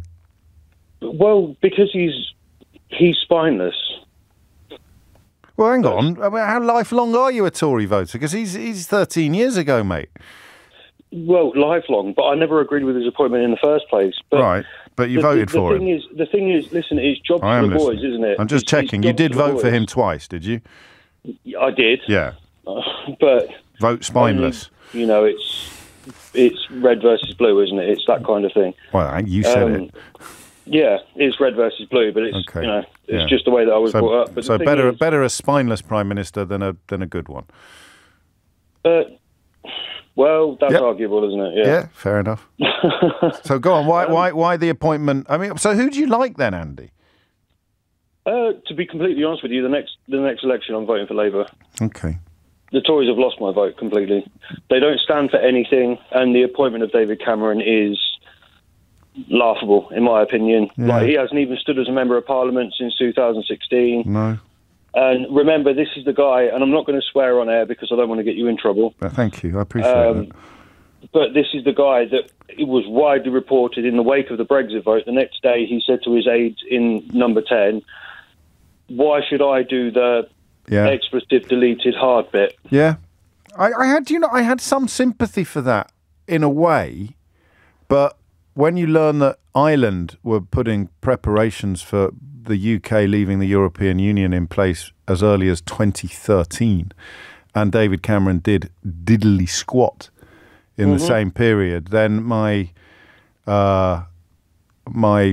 sympathy dissipated somewhat, because if you call a referendum and you're Prime Minister, you should really be preparing the ground for both results, shouldn't you? Of course, yeah. So the scale of the job. He ran. He did run. He ran.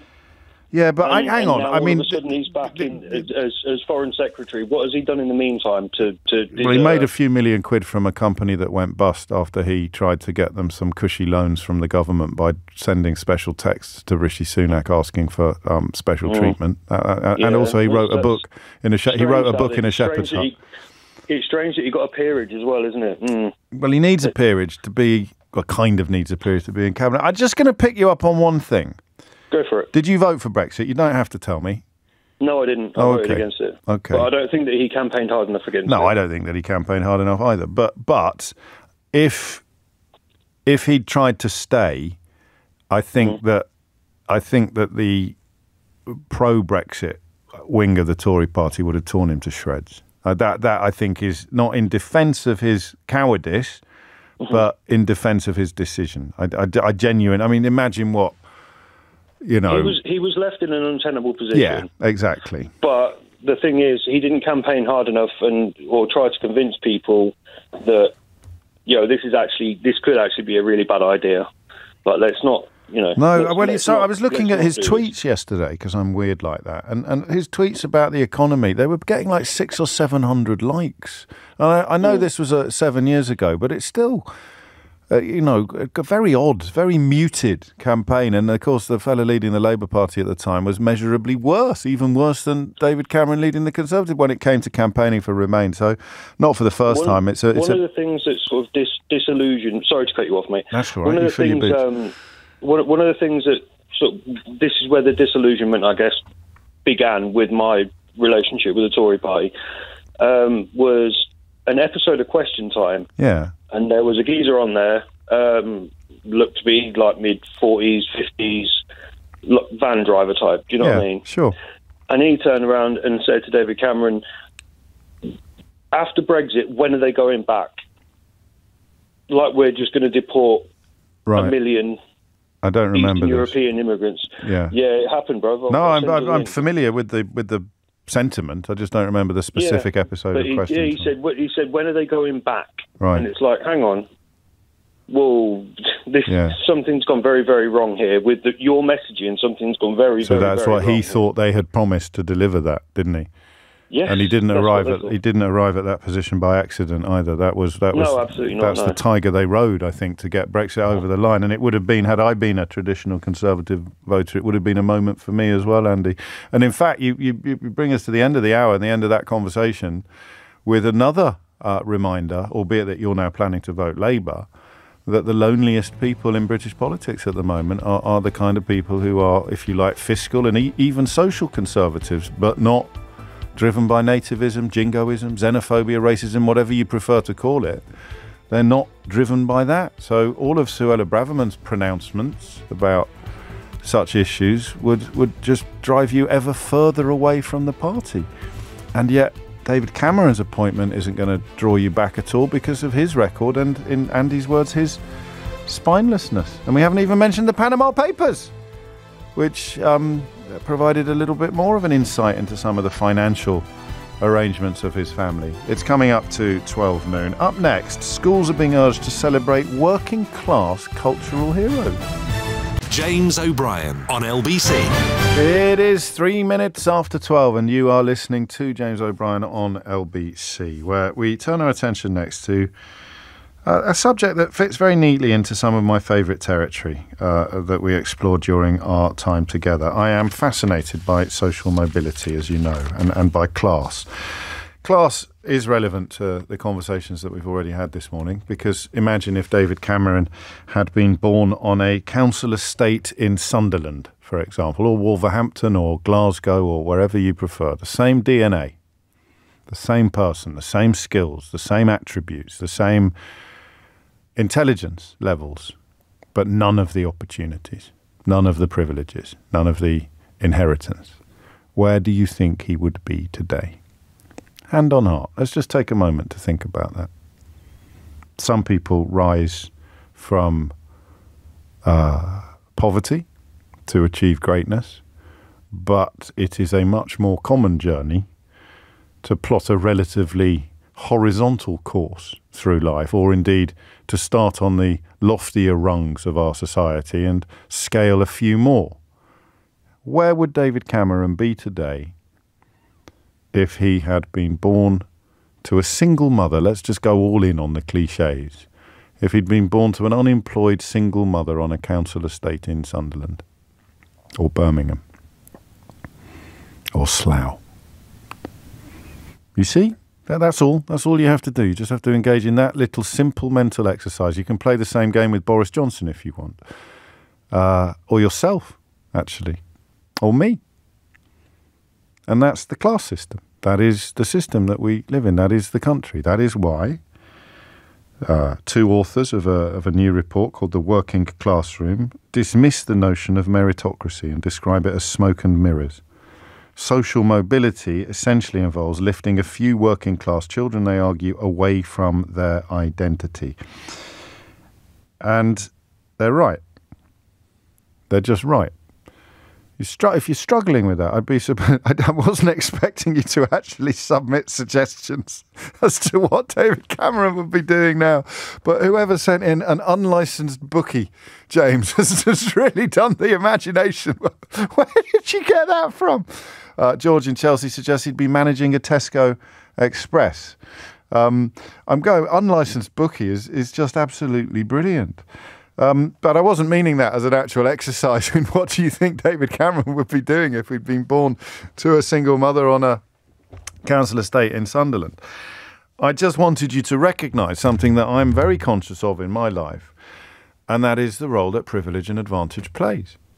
And I'm conscious of it for two reasons, I think. Number one is that my parents made it clear to me how much advantage was being bestowed upon me by dint of the education that they paid for.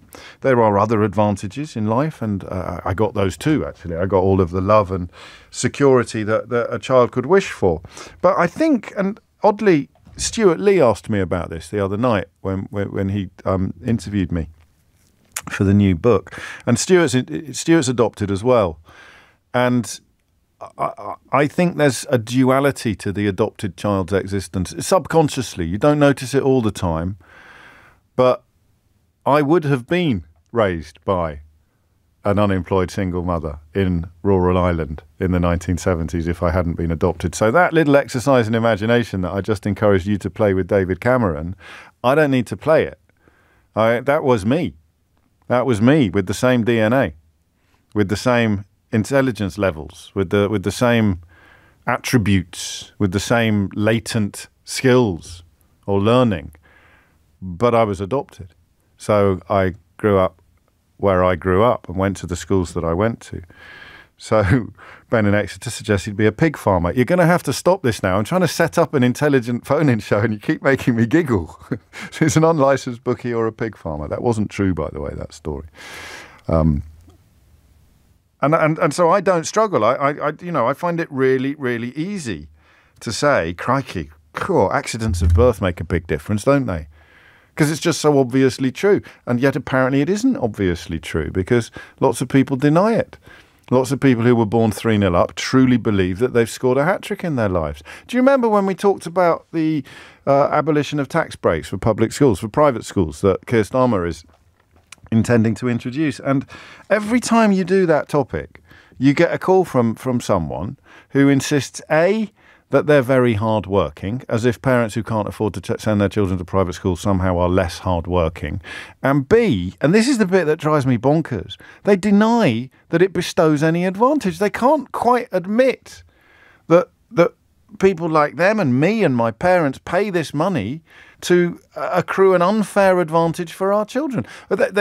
So first of all, they claim it's not unfair, but it might be an advantage because I work bloody hard, right? And then when that falls apart under questions about, I don't know, people doing a night shift in a hospital or people putting in an incredible graft in return for a much smaller salary, so you can no longer claim that it's perfectly fair, then you have to claim there's no advantage. So someone is literally looking you in the eye and telling you they're paying 20, 30 grand a year to send their child to a school, but they're not expecting any educational advantage to be accrued. You're not expecting better exam results as a consequence, or better social connections, or better, I don't know, lacrosse skills. So you simply say, well, why are you sending them to that school then? Unless you're buying something. And yet this country, more than any other that I've got any experience of or knowledge of, persists in portraying privilege as earned rather than bestowed randomly by an accident of birth. So who would David Cameron be today if he'd grown up with a single mother on a council estate in Liverpool? 10 minutes after 12 is the time.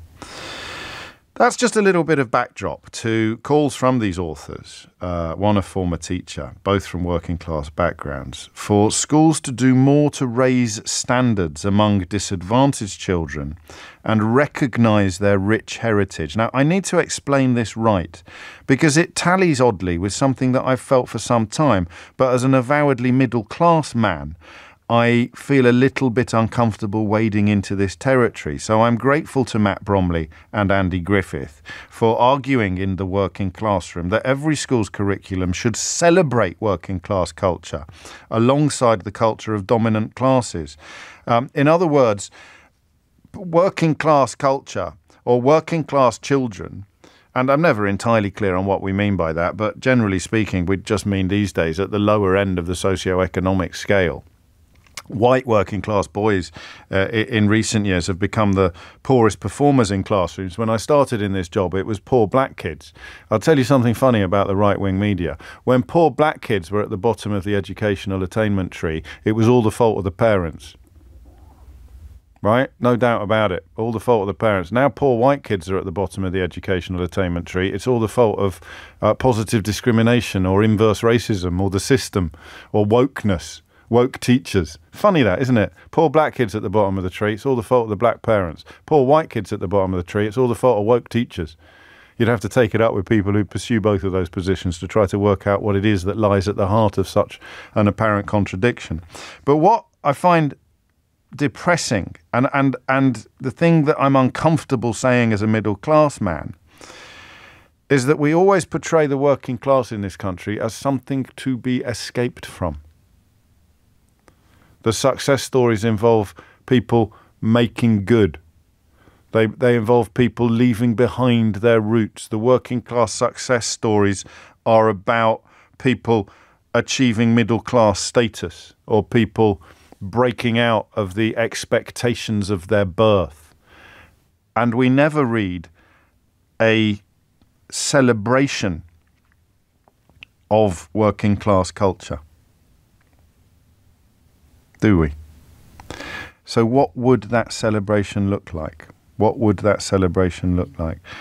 Some of the things that are suggested, and I want you to make suggestions as well, but I'll tell you the other question that I'm going to ask in just a moment. You look at something like Great Expectations by Charles Dickens, but Great Expectations is a story of social mobility, isn't it? It's not a story of, I suppose Pip, in a way, his relationship with Charles Gargery does celebrate working class culture in a way, but you'd rather read a Roddy Doyle or a Douglas Stewart, I think.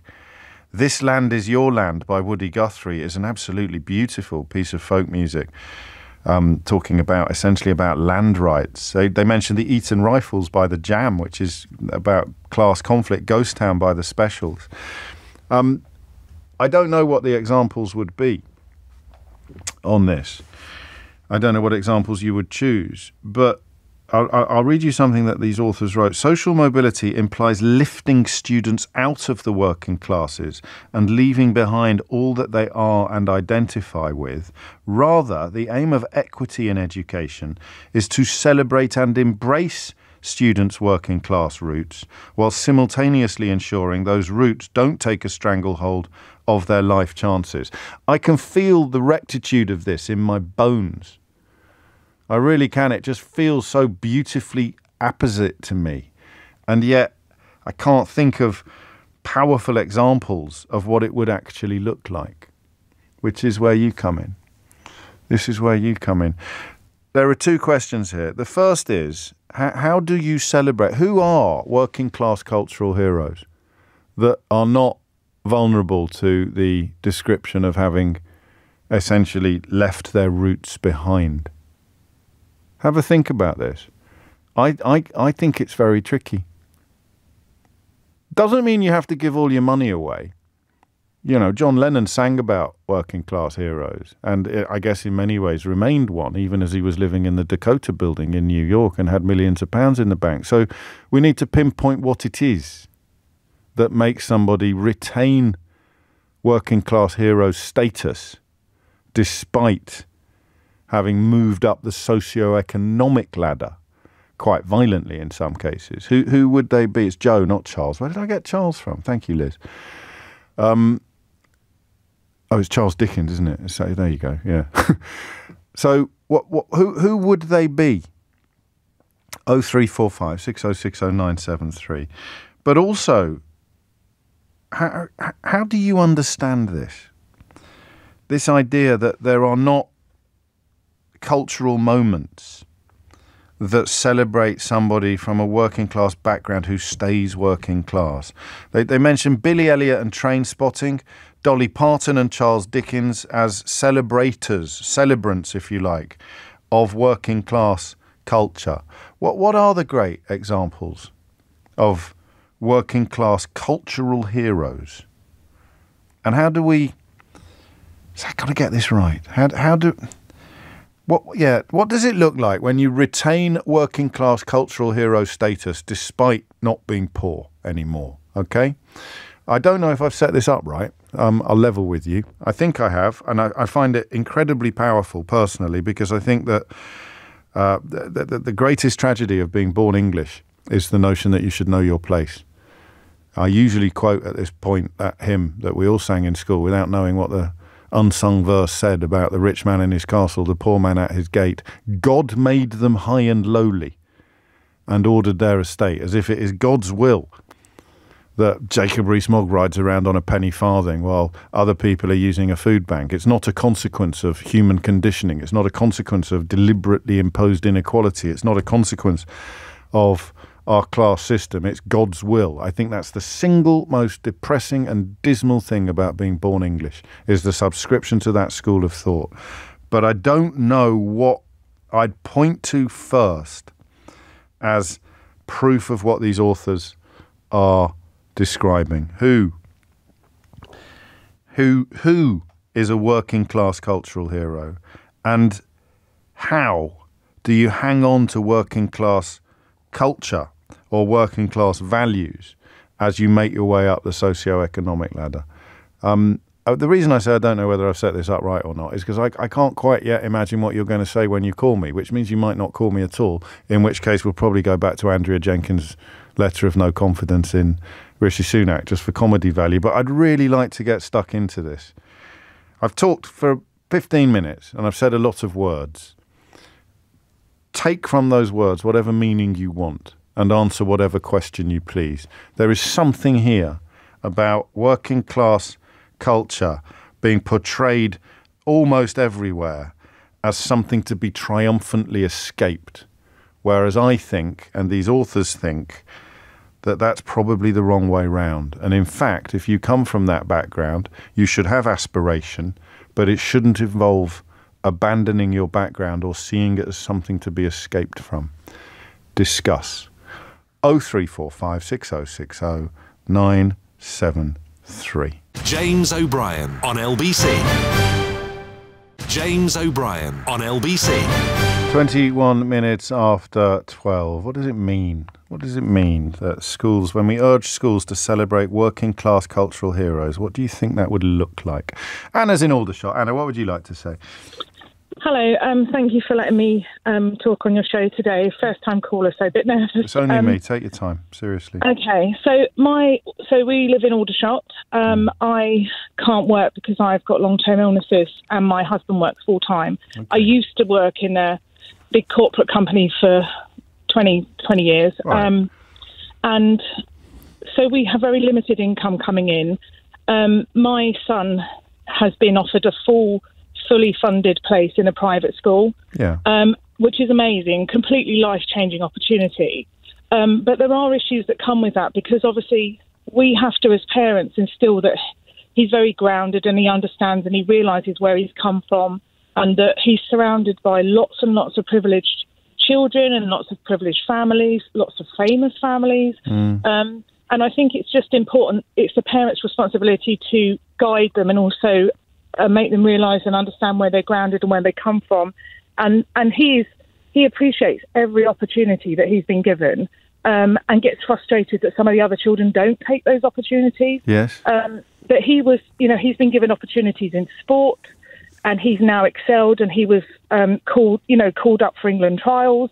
And that would never have happened if he had not have gone there. But I think there is a little bit of a disconnect because he's been in there for 2 years. He's in his second year now. So I think the first year, and it might have just been because of his age, but he was turning his location off on his phone so his friends couldn't see where he lived at the weekends when he come home. And it might just be a teenage thing, I don't know. But also from my point... Did you talk to him about that? Or did you just... Yes, yeah. What did he say?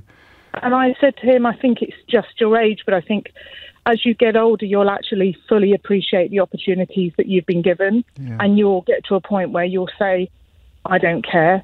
And he's kind of at that stage now going into sort of year 10. And he said to me, I said to him, we're going to this charity event where they're raising money for the foundation that actually funds him. Yes. And I said, I'm going to see a lot of your friends' parents there, so they're probably going to put two and two together and work out that you're being funded by this foundation scheme. Right. And he said, I don't care. Good for him. So, do you believe he him? wouldn't. Yeah, I do. Good. Yeah, because he's massively matured. But I think also we've got two other children, and so it's trying to explain to them why he's been given that opportunity and we can't afford to give it to them. So the school has said to us that they don't really want to cause any sibling rivalry, and so they said when it comes to it, they may consider taking them in as well. Sure. But it's a funny one, isn't it? It is really difficult, but I think it's really important that the parents instill good fundamentals into their children. If my child grows up to be an honest, caring, kind, respectful person, then I've done a good job, And I think because this is my middle son, he's very driven and he's very competitive, and he will always want to be the best he can be. I know that he may have excelled anyway in whatever environment he's in, but they've just given him an opportunity of a lifetime and they've just opened doors for him. Now, here's the thing, because I hope you'll allow me to say that you sound fantastic. You sound like you are navigating this very tricky territory as close to perfect as anyone could hope. It's really tricky. I do understand that, but everything you said speaks of care, concern, and carefulness, and God knows how hard it is being a parent, and there's no such thing as a perfect one. But it sounds to me like you're getting absolutely everything right. The word we haven't used yet is fairness, isn't it? And we've kind of touched on it a bit with your other two. But do you teach him that his advantage is unfair?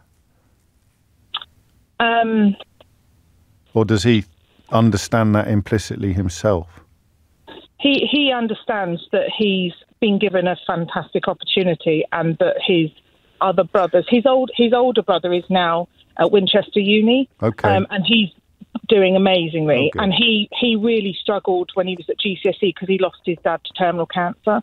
So we had a lot of sort of all the emotionals up and down, and I had to give him a different support. Yes, of so course. Every child all needs something different. You know, my little one's really into theatre and he loves singing and dancing and all of that. And me and my husband have just said, you know, like, I will do as much as I can with my health issues, but we don't have a lot of money, but we give everything to our children. So and I think is that the I mean, there's going to be multiple answers to this question, but you see, again, it leads us back into that slightly strange territory, doesn't it? Of there'll be plenty of kids at your children's school, at your boys' school, who are also being taught that they're in receipt of an epic privilege, an epic advantage, even though their parents are paying for it. I was. My parents paid for my education, and I was very, very conscious of the exceptional nature of that advantage and how lucky I was. And there'll be some who think it's their birthright. They might end up, for example, foreign secretary, with a belief that somehow they were born to rule, that there's nothing extraordinary or undeserved about these advantages that are being bestowed. But what precisely are you teaching your son to hold on to? I think that's a really, really good question. Just the values of respect and honesty and that in life you have to work for what you get. Yeah. You have to work hard for what you get. Yeah. And that I've always said, you know, I worked ever since I was 16 years of age, and I worked up until I couldn't work anymore. But I've always taught my children that if you work hard, then you'll get rewarded. And if you're a decent person, then, you know, you'll build the right friendships and you'll build the right connections and you'll progress in life. But the most important thing to me is that they're happy. And if they're happy and they're healthy, then fundamentally that's amazing. The rest will follow. Although not a lot of that is specifically working class. It's more sort of human, isn't it, or humanist? But I stress, I think you're getting it all as close to bang on as you possibly can. And yet, you know, the sense of moving up through the ranks, taking you further away from where you started, is always going to be hard to resist, or possibly even impossible to avoid. Thank you, Anna, and good luck to all of you. It's coming up to 12:30. I've just remembered I've got a guest at 12:45, so we're not going to be able to take a tiny fraction of all the calls that have come in on this. It's my fault, sorry. We may return to it on another occasion. Time now, though, for the very latest news headlines with Amelia Cox. James O'Brien on LBC. James O'Brien on LBC. 12:33 is the time. You're listening to James O'Brien on LBC. It's a weird one. I know what it is and I know what I think, but I can't quite get the words out. Social mobility versus celebrating working class cultural heroes. The idea that if you're working class, an awful lot of the cultural input and influence you receive is telling you to break out of your background. How can you break out of your background while retaining loyalty to it, or love of it, or values from it? Anne-Marie is in Kazanlak in Bulgaria. Anne-Marie, what would you like to say? Hello, James. Hello. Nice to speak to you again. Likewise. Yeah. How are you? I'm fine, thank you. Good. I had two working class heroes who I was thinking who didn't who celebrated their working class culture. Is L.S. Lowry, yeah, and John Cooper Clarke. Yeah, I'd take both of those. And what it's a bit controversial for a Scouser, because they're both Mancunians, aren't they? I think Lowry was. Yeah, they're both but it from doesn't Salford. matter. No, I know, I'm teasing. Yeah, but as I say, they celebrated working class culture. I mean, you look at the paintings of Lowry. It's the factories, it's the football matches, it's that community that he was celebrating. And when he was offered a knighthood, he said, "No, you're all right. I'll pass on that one. I don't need it." The same with John Cooper Clarke. I mean, he celebrates his accent, he celebrates the rhythms of the language, yes, and the themes of working class life. And, you know, in terms of, we don't celebrate those individuals enough in schools. I can't really argue with that, because they're probably neither of them on curriculums. Lowry probably gets more cultural respect than John Cooper Clarke does. Although, for people who don't know, John Cooper Clarke is an absolute polymath, isn't he? Rock star, indeed, comedian, poet, most obviously, perhaps, and just all round genius. So, what is it that we're picking on here? It's the actual subject matter of their work that puts them into the category you're describing, as much as anything else. Indeed, yeah, because it's a case of I'm as you know from previous conversations, I love art and I love poetry and I will celebrate all forms of it. But when it comes to identifying specific working class themes, it tends to be overlooked. It doesn't happen, and I'm does thinking, it? It doesn't. And I was thinking, if you go back to here's a name for you, Lenin, Vladimir Ilyich Lenin. Yes. He said art belongs to the people. He did. It doesn't belong to a particular class. It belongs to everybody, and all the various nuances of life. All of it needs to be celebrated, and all of it needs to be. Accents, for instance, is another one. Yes. With visual mobility, people lose their accents. They feel the need that they have to abandon their accent. Why? Well, you know why? It's a transaction. You're second guessing snobbery, really, aren't you? When you abandon your accent. But it's ingrained in British culture. The further I get up the ladder, I need to abandon a little bit more of my accent. I need to, you're not doing a very good job of it, Anne-Marie, if you don't mind me saying so. Not with me, they're not now. As I say, it wouldn't matter where I lived. I would always maintain my Scouse accent. Yes. And strangely enough, my Scouse accent helped me with my degree. I did Russian language, and I was just having a discussion with a very high-ranking Russian official once, and he said, "Do you know you speak Russian with a beautiful accent?" Is that right? Yeah. Fascinating. How Because we have we roll our R's, and it makes the pronunciation of Russian much easier. Lends itself to speaking Russian. That's sensational. How important is so what we're talking about is, and you've just picked up on this actually, it's not making any effort to disguise where you come from is going to be quite a big part of staying true to your roots, isn't it? It is. But you could still, because John Cooper Clarke and Lowry, I don't think they particularly enjoy the trappings of the wealth that they've earned. Certainly in Lowry's case, I think he stayed in very humble circumstances. I've got it in my head that he stayed living in the house he grew up in, but I may have dreamt that or imagined it. Did he? How important is that? Because I think I can think of rock stars or sports stars that have stayed true to their roots, but also enjoy the trappings of the enormous wealth that they've earned. Well, I think it's the seduction of wealth, isn't it? I think that's the problem. It's very similar when you get MPs going into the Houses of Parliament. Yes. And they go in with good intentions, and then they arrive in the palace, and it's like, oh, this is nice. I call it the Hogwarts effect, actually. It's very, very seductive. And you begin to think you're to the manner born. Yes, and you begin to think that you're to the manner born, don't you? I love that. That's strong. Thanks, Anne-Marie. And that has really helped me get a bit closer to understanding what the heck I'm talking about in this hour. 12:39 is the time. Vicky's in Shrewsbury. Vicky, what would you like to say? I've got a few unconnected thoughts. Welcome to my world. Welcome to my world. So my first thought was Keir Starmer celebrates his father's work, as far as I remember, and he means it. He does mean it. I've seen that happen in the flesh, and there's an emotional heft behind his descriptions, both of his father's work as a toolmaker, but also of his father's sense of status and feeling uncomfortable or feeling that certain prizes were not for the likes of him, and I find that very powerful. Yes. I mean, I've got a daughter who works in a care home, and I, seeing the way she works, she's had several weekends without any time off because of people being understaffed and so on. And we saw it in the pandemic. We called them heroes, but we don't value them as heroes. And I think paying working class those jobs that are heroic. Does that make does it make somebody a hero just doing their actual day-to-day hard graft job?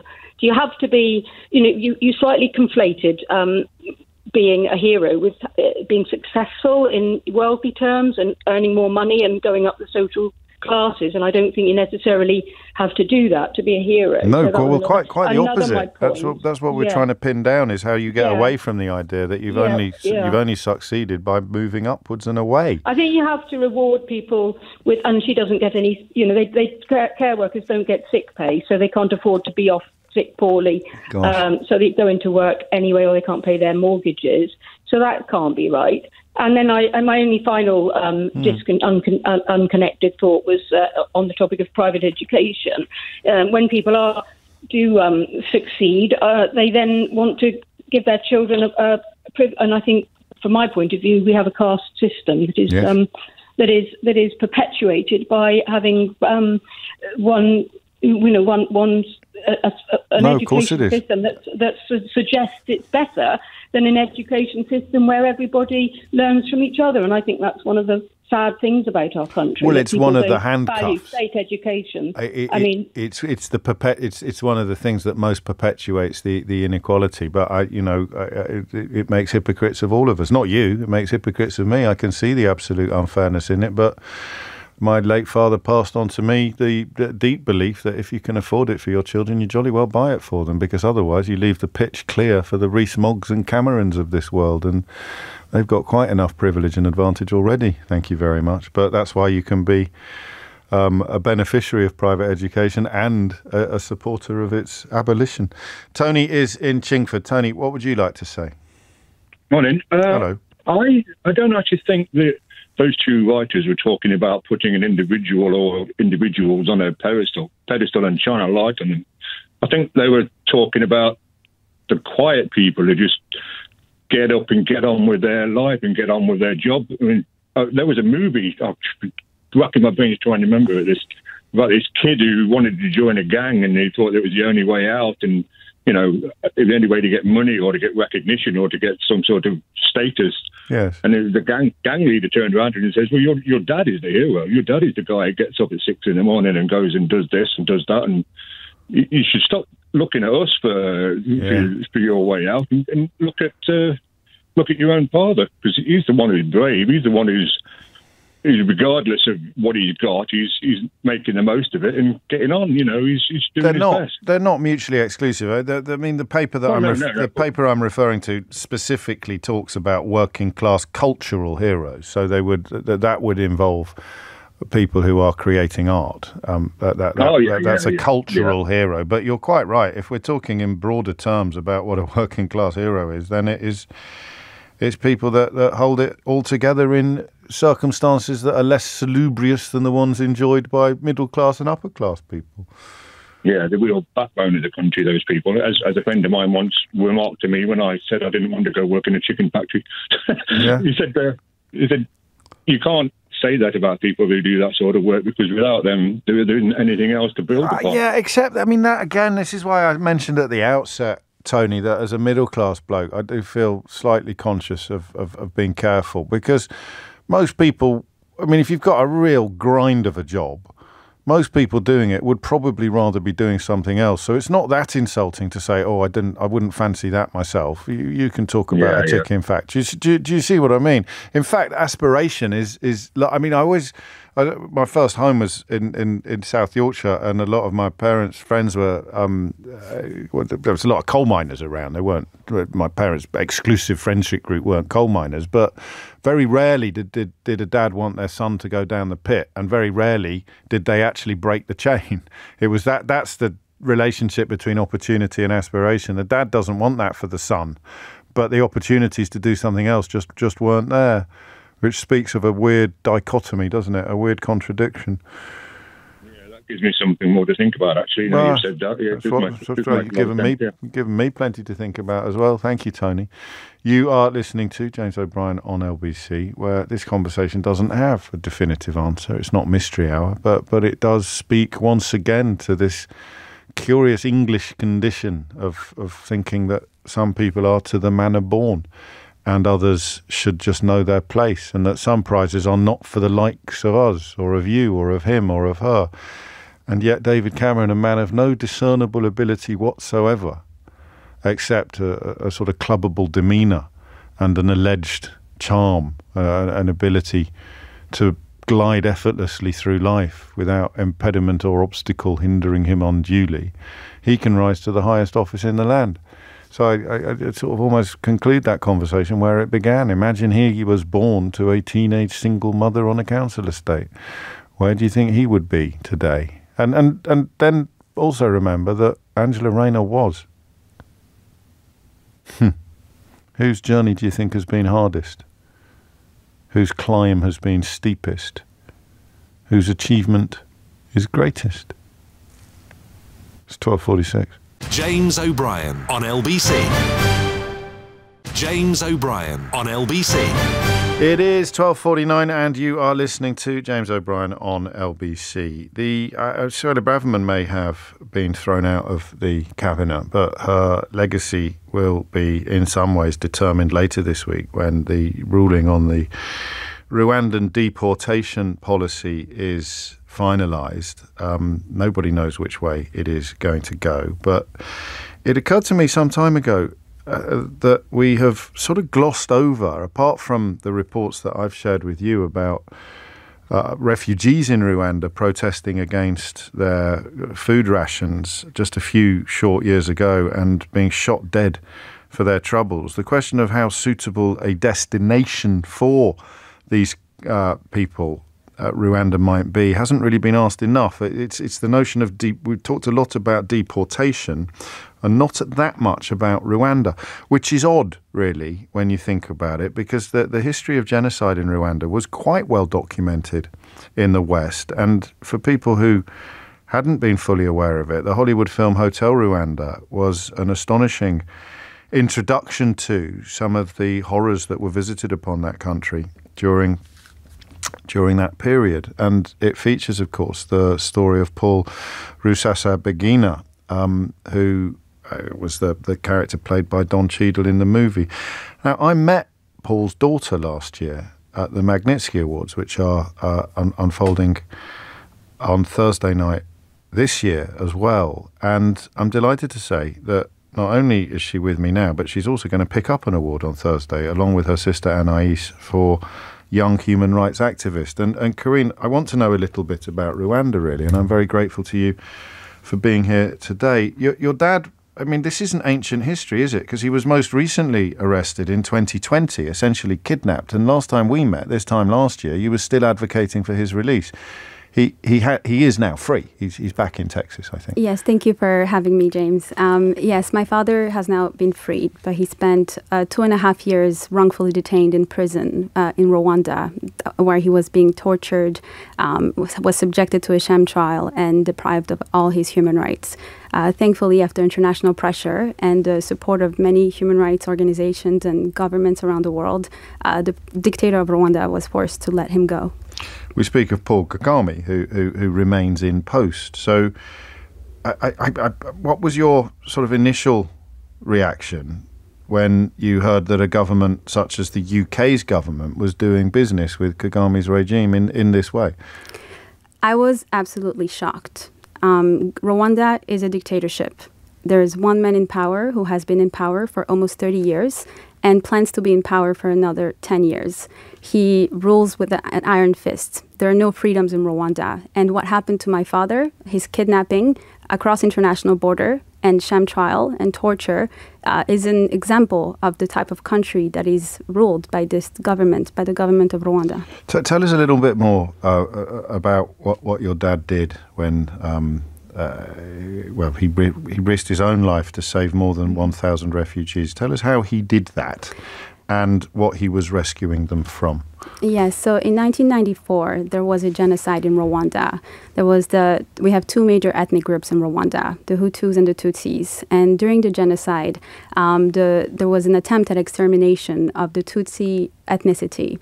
My father at the time was a hotel manager in the center of Kigali.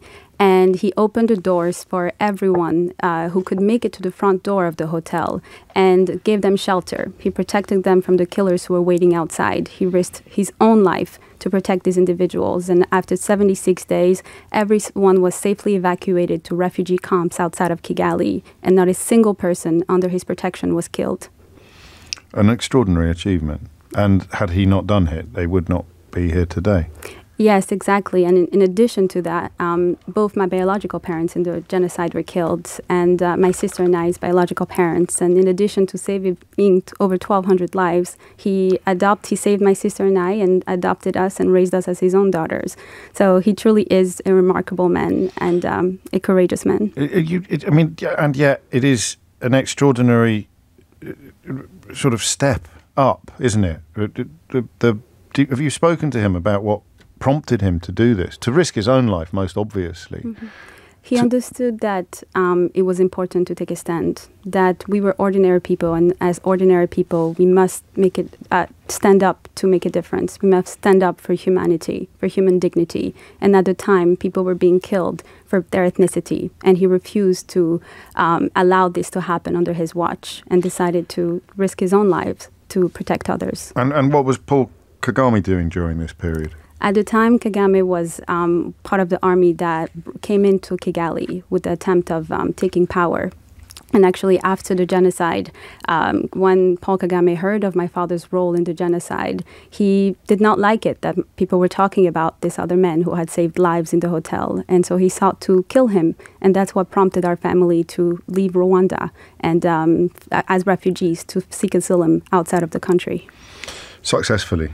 Yes. Albeit that in 2020, when he was travelling internationally, the Rwandan authorities tracked him down or got hold of him. Yes, in 2020, so after the movie Hotel Rwanda came out, my father gained an international platform, and he used that platform, the platform he acquired through the movie, to call attention from the world to the abuses of human rights being perpetrated by the government of Rwanda. And he spoke loudly on every platform he could, which is why the government of Rwanda kidnapped him in order to silence him, to stop him from talking about the abuses being perpetrated by the regime. And all of which leads us back to the British government's current plans to deport asylum seekers and refugees back to the country from which your father helped over 1,000 refugees escape. Just stringing those words together in the same sentence speaks of a madness almost. Yes, I mean, even last year, the UNHCR reported that over 8,000 people, Rwandans, fled Rwanda to seek asylum in other countries because of the dictatorship, because of the abuses being perpetrated by the regime.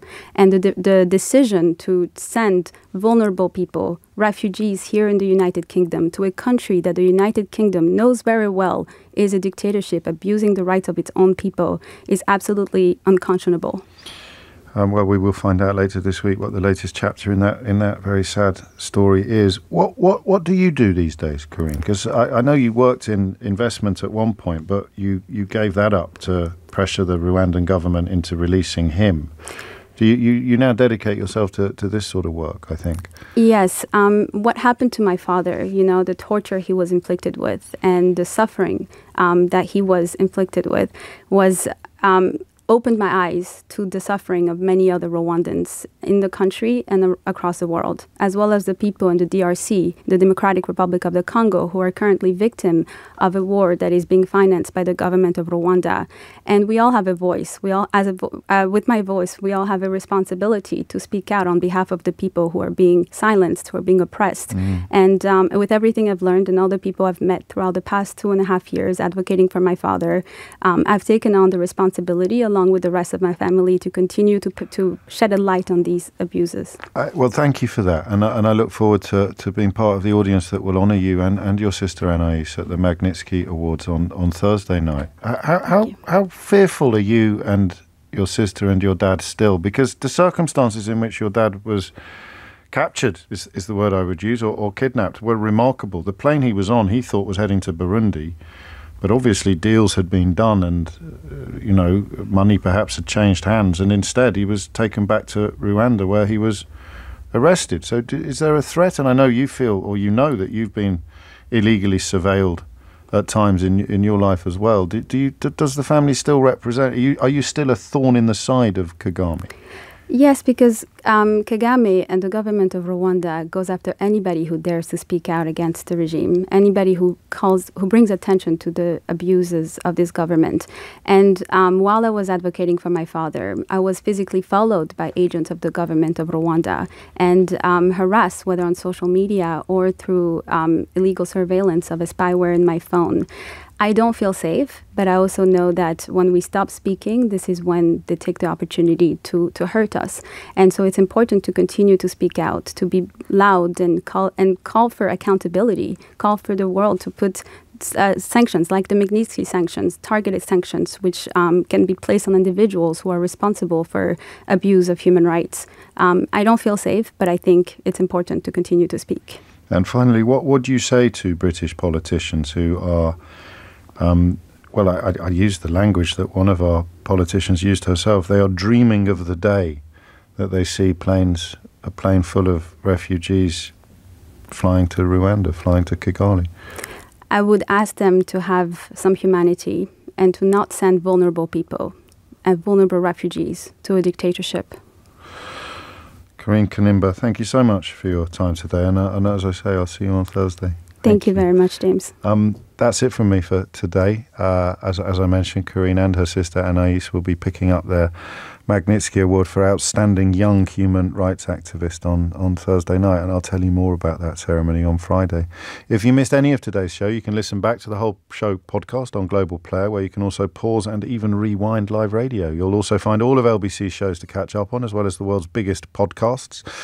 Pause and rewind live radio on Global Player, where you're always in control. Download it for free from your app store or head to globalplayer.com. Tom Swarbrick will be with you at 4 on LBC, but now it's time for Sheila Fogarty. That was very milk tray man, that look you gave me when you said always in control. James. James O'Brien on LBC.